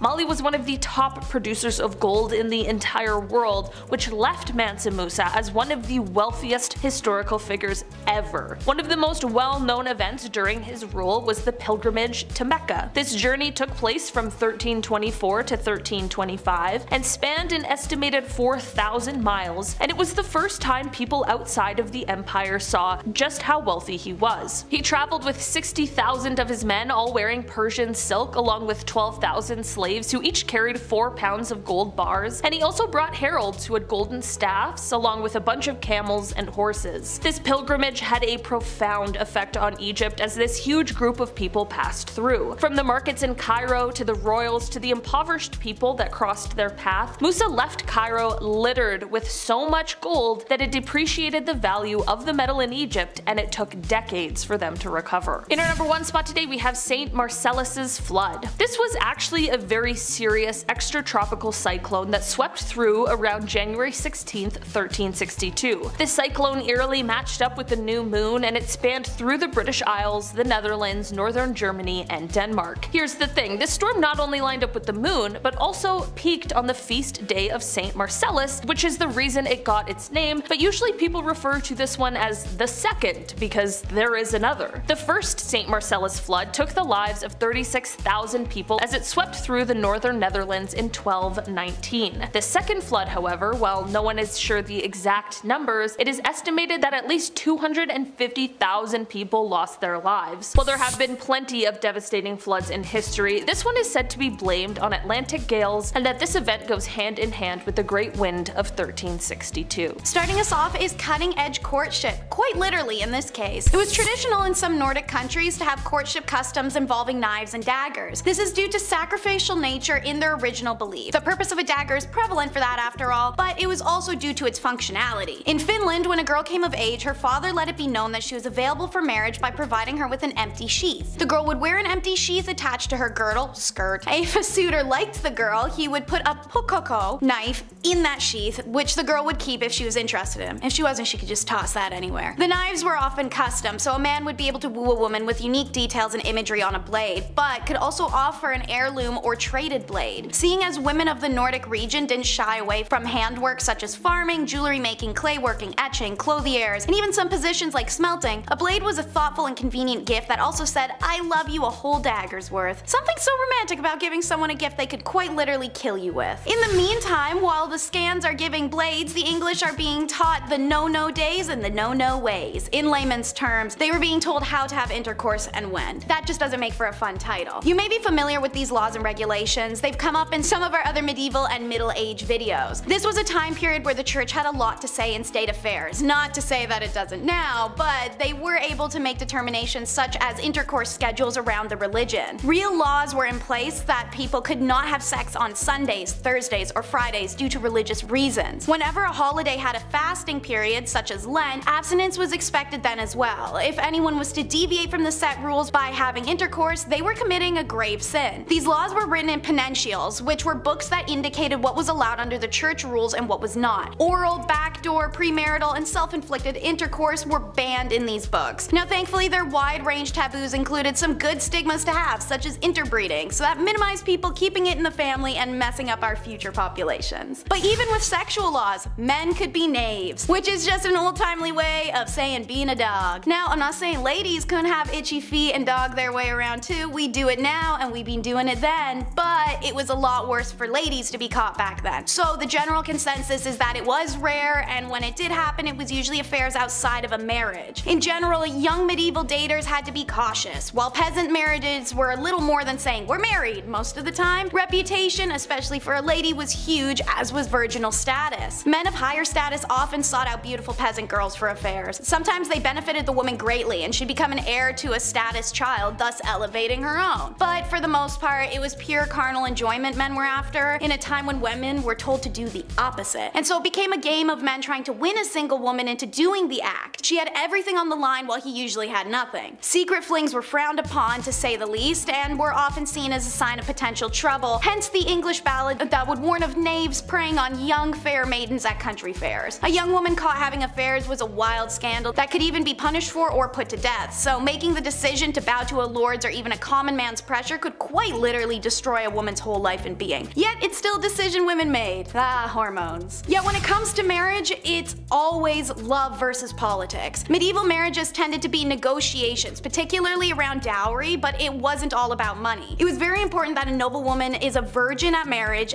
purely out of pragmatic reasons. Marriage, after all, was an alliance union of two families that required healthy and admirable legitimate children to be truly locked in. It's for this reason, as well as the violent men in society, that the church's laws stated that the degree of pressure to encourage a marriage could not sway a constant man or woman, aka no forced consent. What was forced, however, was up to debate, so don't be too proud of them for having that law in place. A woman was able to call off her marriage up until it occurred for this reason, as was a man. Should this occur, dowry was either returned in full or only partially as a fee for the failed union. Alongside this was the courtly love direction romance and marriage began to take in the mid-ages, during a Shakespearean and theatrical influence. Marriage started to become idealized. We'll circle back to how this affected people later, but lower classes consistently did marry for love, since there's little to be gained materially from marrying for them. For most part, there was no official ceremony. That the social level marriage was more like, hey, we're married now and living together. By 1400 AD, there were actually many laws decreeing marriages needed to start becoming a public affair,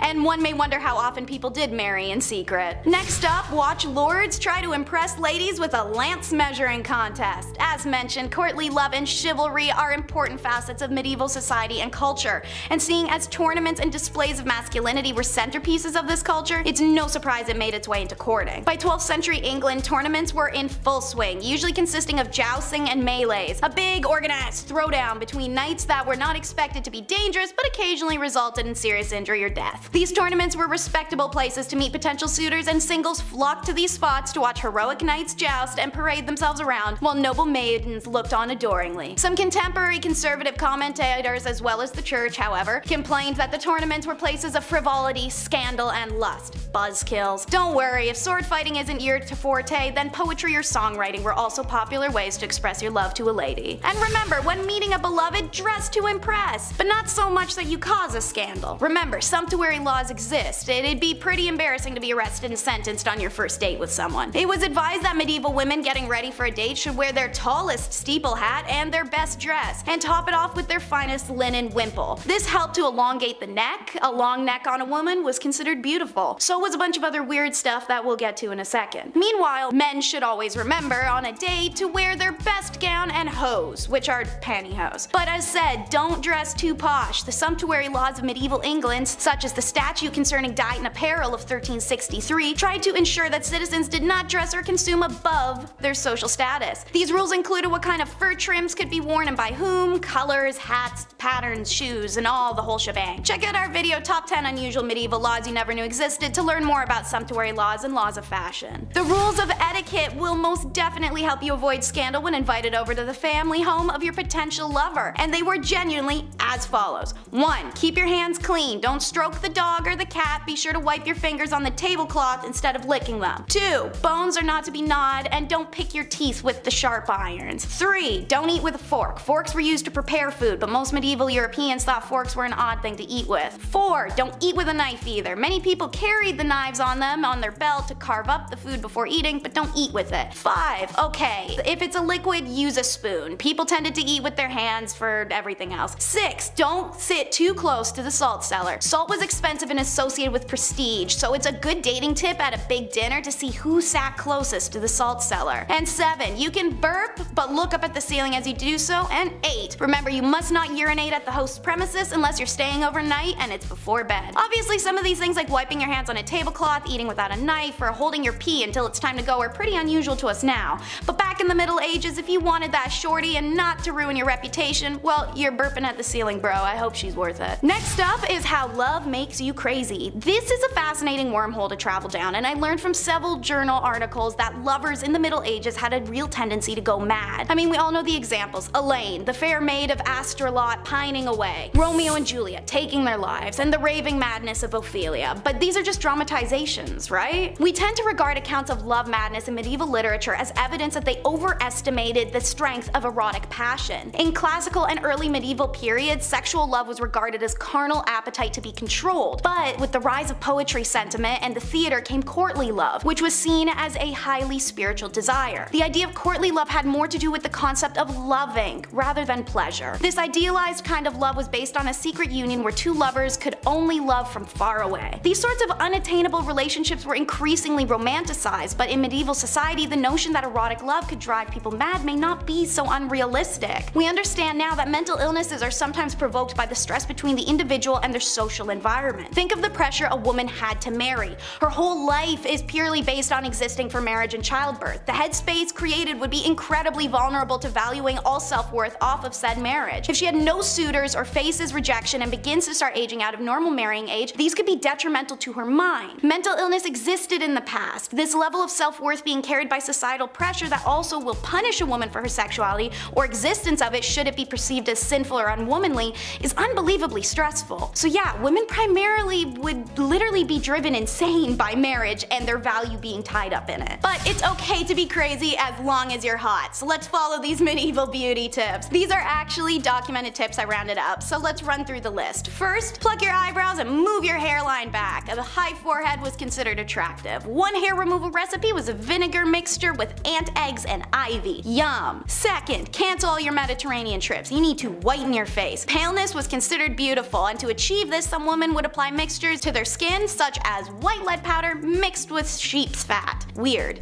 Third, while you're at it, hide those birthmarks and moles with homemade concealer. These blemishes were sometimes associated with witches in the Middle Ages. You may know this from our top 10 unspeakable things women went through in the Dark Ages video. One popular concoction was a face mask of bull's or hare's blood. Fourth, brunette is boring. Go blonde with organic hair dye. Flaxen hair for women was considered the most beautiful. Women who were not blonde could try a hair dye made from stale sheep's urine and saffron. If word of mouth wasn't enough to get these beauty tips to you, rest assured, Daniel of Beccles wrote a popular 13th century etiquette book. Regarding appearance, he said a man's hair should be neatly styled with a beard that was neither long nor shaggy, and nails should be attractive and teeth should be kept clean. How do you keep your teeth clean? One recipe for teeth cleaning in the Middle Ages was to mix sage leaves with salt, roll into balls, bake them into a powder, and then rub them on the teeth. Sage advice indeed. And if you do not want to be a scandalous unmarried spinster, you better listen to it. And last but not least, don't forget to bring the hemlock. Whether you're two dirty knaves trying to get down lawlessly, or a married couple who didn't want kids, hemlock was your best friend. So yes, while the medieval church made it clear that sex outside, and for some clerics inside, of marriage was sinful, the literary and documentary evidence suggests that these medieval Brits were still finding ways to be as randy as rabbits without an illegitimacy scandal. It was hemlock, a recommendation made by 13th century author Peter of Spain in his book Treasure of the Poor. Peter wrote men should rub boiled paste of hemlock on their boys before intercourse.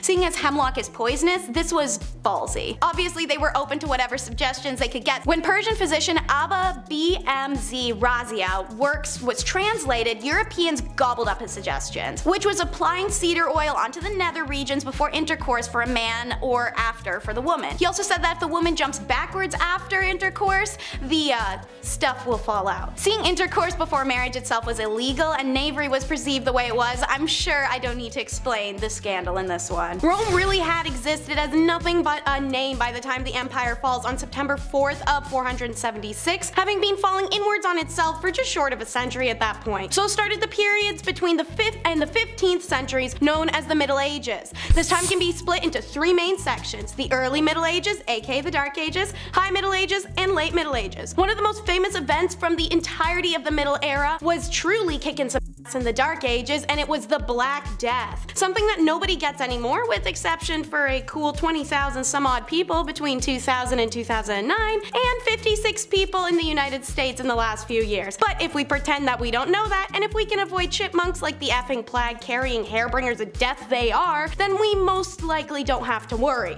But travel back in time, say to the 800s or even 1340s Europe, and your chances of surviving are somewhere between 7 in 10 and 2 in 5. Black Death killed as much as 60% of the entire population of Europe. So when you're at work looking around but with those blank dead fish eyes, bored, cross off every third person you see in a pattern of 5 and try to figure out how many of them are gone and who you'd manage without. Probably now being in a position to go, hey boss, looks like you need new middle management team, and ain't since nobody left, hooray, promotion. That's exactly what happened in the Middle Ages too. After half the world died, kinda changed the balance of power. Suddenly peasants could ask for pay raises and improvements in working conditions, and life got a little better for them. This was further developed by the evolution of feudalism, and as a result the first banks and widespread money supply appeared for the first time in Europe. RIP freedom, hello capitalism. And speaking of the workforce, how about their dirty jobs? Knight, tosher, rat catcher, oh my, there's no shortage of terrible jobs in the Dark Ages. So let's cover a few. So a leech collector was a woman's role. She was often living in the countryside near marshes and bogs, just generally dirty open water spots where she could strip her legs bare, grab a bucket and wade into the mud, waiting for leeches to sucker themselves on. At that point, she could scrape the buggers off, bucket them, and then sell them in town to physicians, the wealthy people, beauty stores, whatever.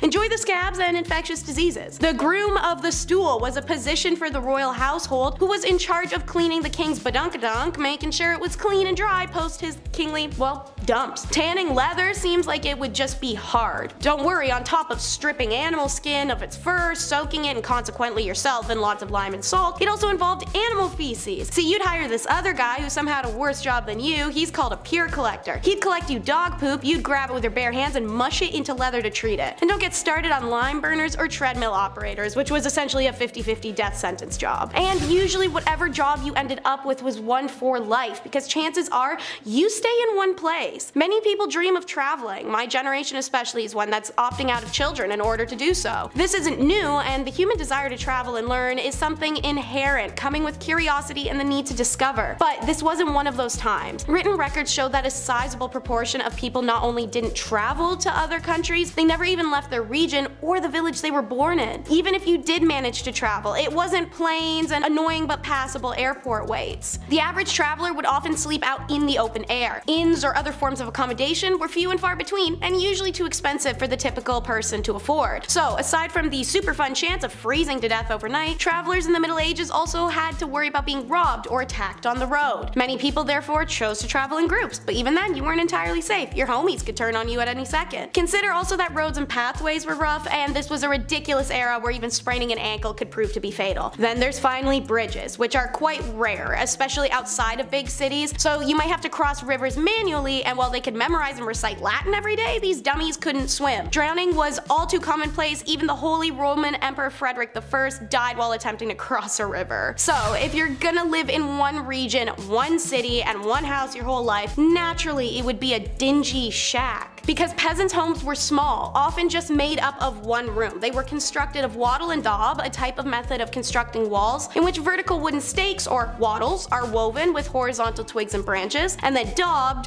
with clay or mud. Then they'd have a thatched roof to boot. And if they're well constructed, these bad boys could be waterproof and stand for a decent amount of time. But they required upkeep, and not everyone can afford that, especially seeing as it's essentially paper mache, twigs, and mud. You really had to stay on top of this. Inside of a hut, a third of the area was penned off for animals, which lived inside with the family. I know people that complain about the smell of a cat litter box. My guy, you could have had a whole donkey living next to the kitchen sink.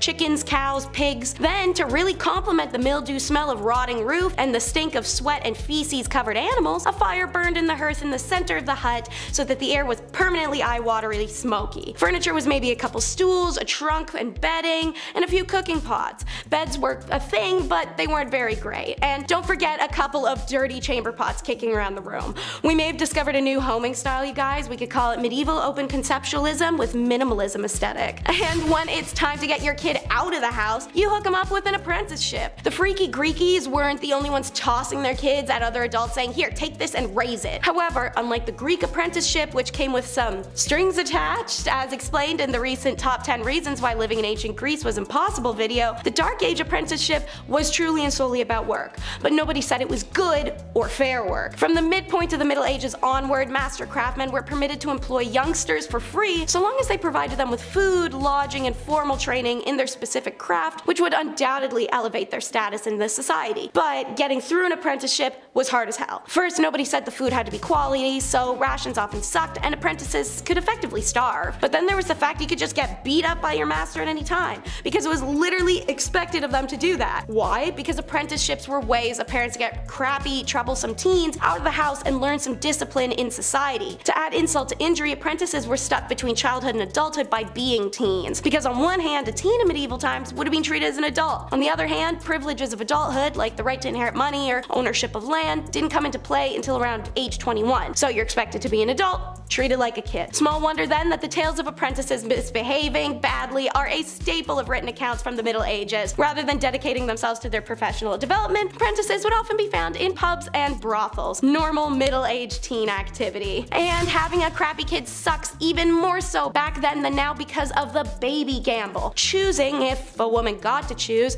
to have a baby was a hell of a decision in the Dark Ages. Plagues, famines, messed up weather, just not the environment for it, let alone women being regarded as morally weak and they weren't allowed to do things that modern women take for granted, like getting a job, deciding who to marry, having opinions, wearing pants. Your only two options were to become a nun or marriage. No work, no single living in the country, you get two options. And even if you weren't the most devoutedly religious, none was safer, if not a better option. Childbirth and pregnancies would kill 1 out of every 3 women in the Dark Ages. Compare that to today's maternity mortality rate as 1 out of every 0.028% of women. The fact that the female population now is significantly more equal in numbers to men in comparison, I think the choice is spectacularly easy. According to the Raven Report, childbirth in the Middle Ages and the Tudor period were so dangerous, royal women were encouraged to write out their last will and testament well in advance to giving birth. Just imagine adding that to the baby to-do list under decorate nursery and sew onesies. But on the flip side, some men weren't exactly capable of popping out babies, thus the impotence trials. Modern time has counseling, understanding doctors, and little blue pills, all sorts of resources to help men with that issue. But the Middle Ages? Whew, don't expect any real sympathy, not from wives or the whole community. Conjugal duties are taken hella seriously, partially because everyone was frisky and they're locked into having just one person for the rest of their life. And it wasn't just men who had the right to ask their partners to perform. Wives could also demand intimacy, and failure to provide, well, buddy, you're getting served. And many recorded cases of women being granted divorce due to their husband's intimacy exist to prove it. And they were carried out in public. Whole Judge Judy style throwdowns to called intimacy trials where accused man was expected to perform in front of the jury. To be granted a divorce, the woman had to prove her man was unable to perform, which wouldn't be shocking when you have an entire village watching with bated breath, even if it wasn't an issue before. Don't worry, a dude could save himself the shame of an annulment by calling on special witnesses such as working girls or other women from the past who could attest his manly prowess. Any medieval lady capable of putting her husband through such a humiliating ritual was almost always from a wealthy family. Lawyers and expert physicians didn't come cheap, but at the end of the day, men were literally able to cut our faces off in public or throw us in a fire alive for not baking bread right, so guys, I don't really think you can complain about this too much. Laws like this are one of the many stupid details that could have you randomly imprisoned.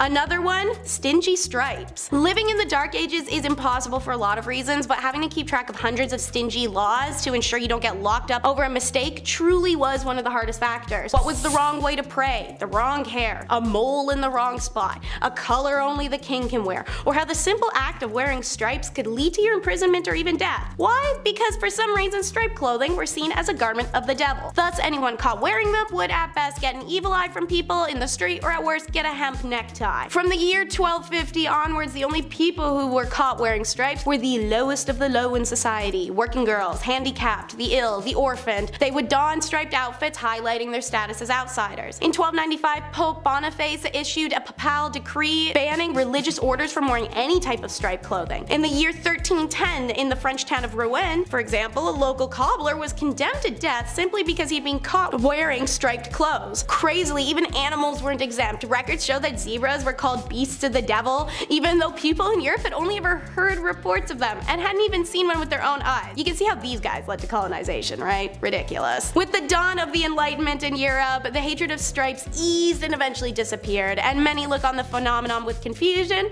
and understandably so. Time for the Shrek references. It's ogres and pitchforks. More specifically, just the pitchforks, and less specifically, really just the farm tools in general. You guys know in the movies like Shrek, when the villagers all come carrying pitchforks and farm tools, and of all things, like, why that and not swords? First of all, swords are heavy, and who has that kicking around? Seriously. Secondly, noblemen could require all male peasants over the age of 18 to report for military service. Didn't matter if it was a justified war against a viable external threat or just a petty fight against a local rival. If you are called up for duty, you had to report. According to histories of the time, around 1 in 5 peasant men would be in a military service. Food and clean water were in short supply, and disease was rife. Some historians reckon 2/3 of all conscripted men who died were killed by unsanitary conditions of their own camps over any enemy action. But peasants were required to bring their own weapons. Moreover, they would rarely receive anything more than rudimentary training, so they're sent to war unprepared and ill-equipped. Thus the thought process, well, if this tool works on my farm,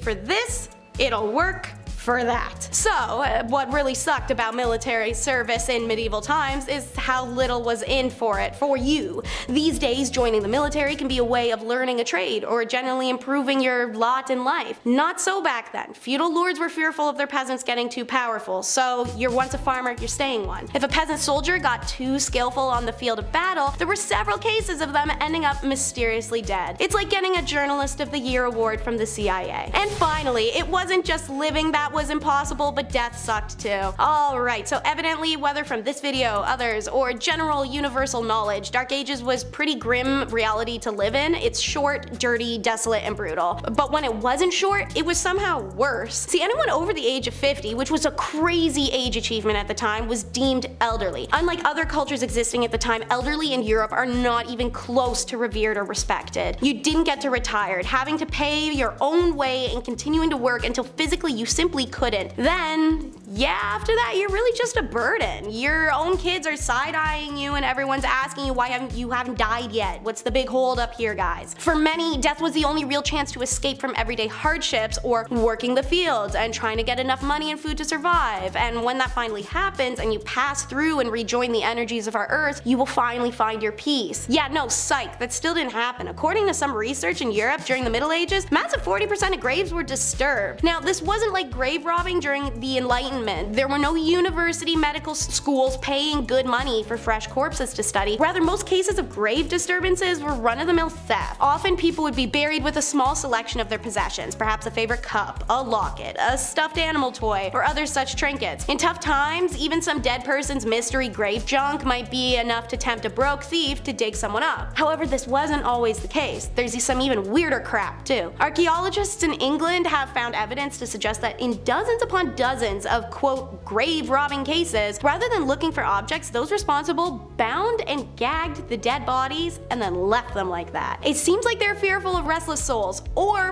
perhaps of the undead rising again. Who knows, they had a lot of problems back then.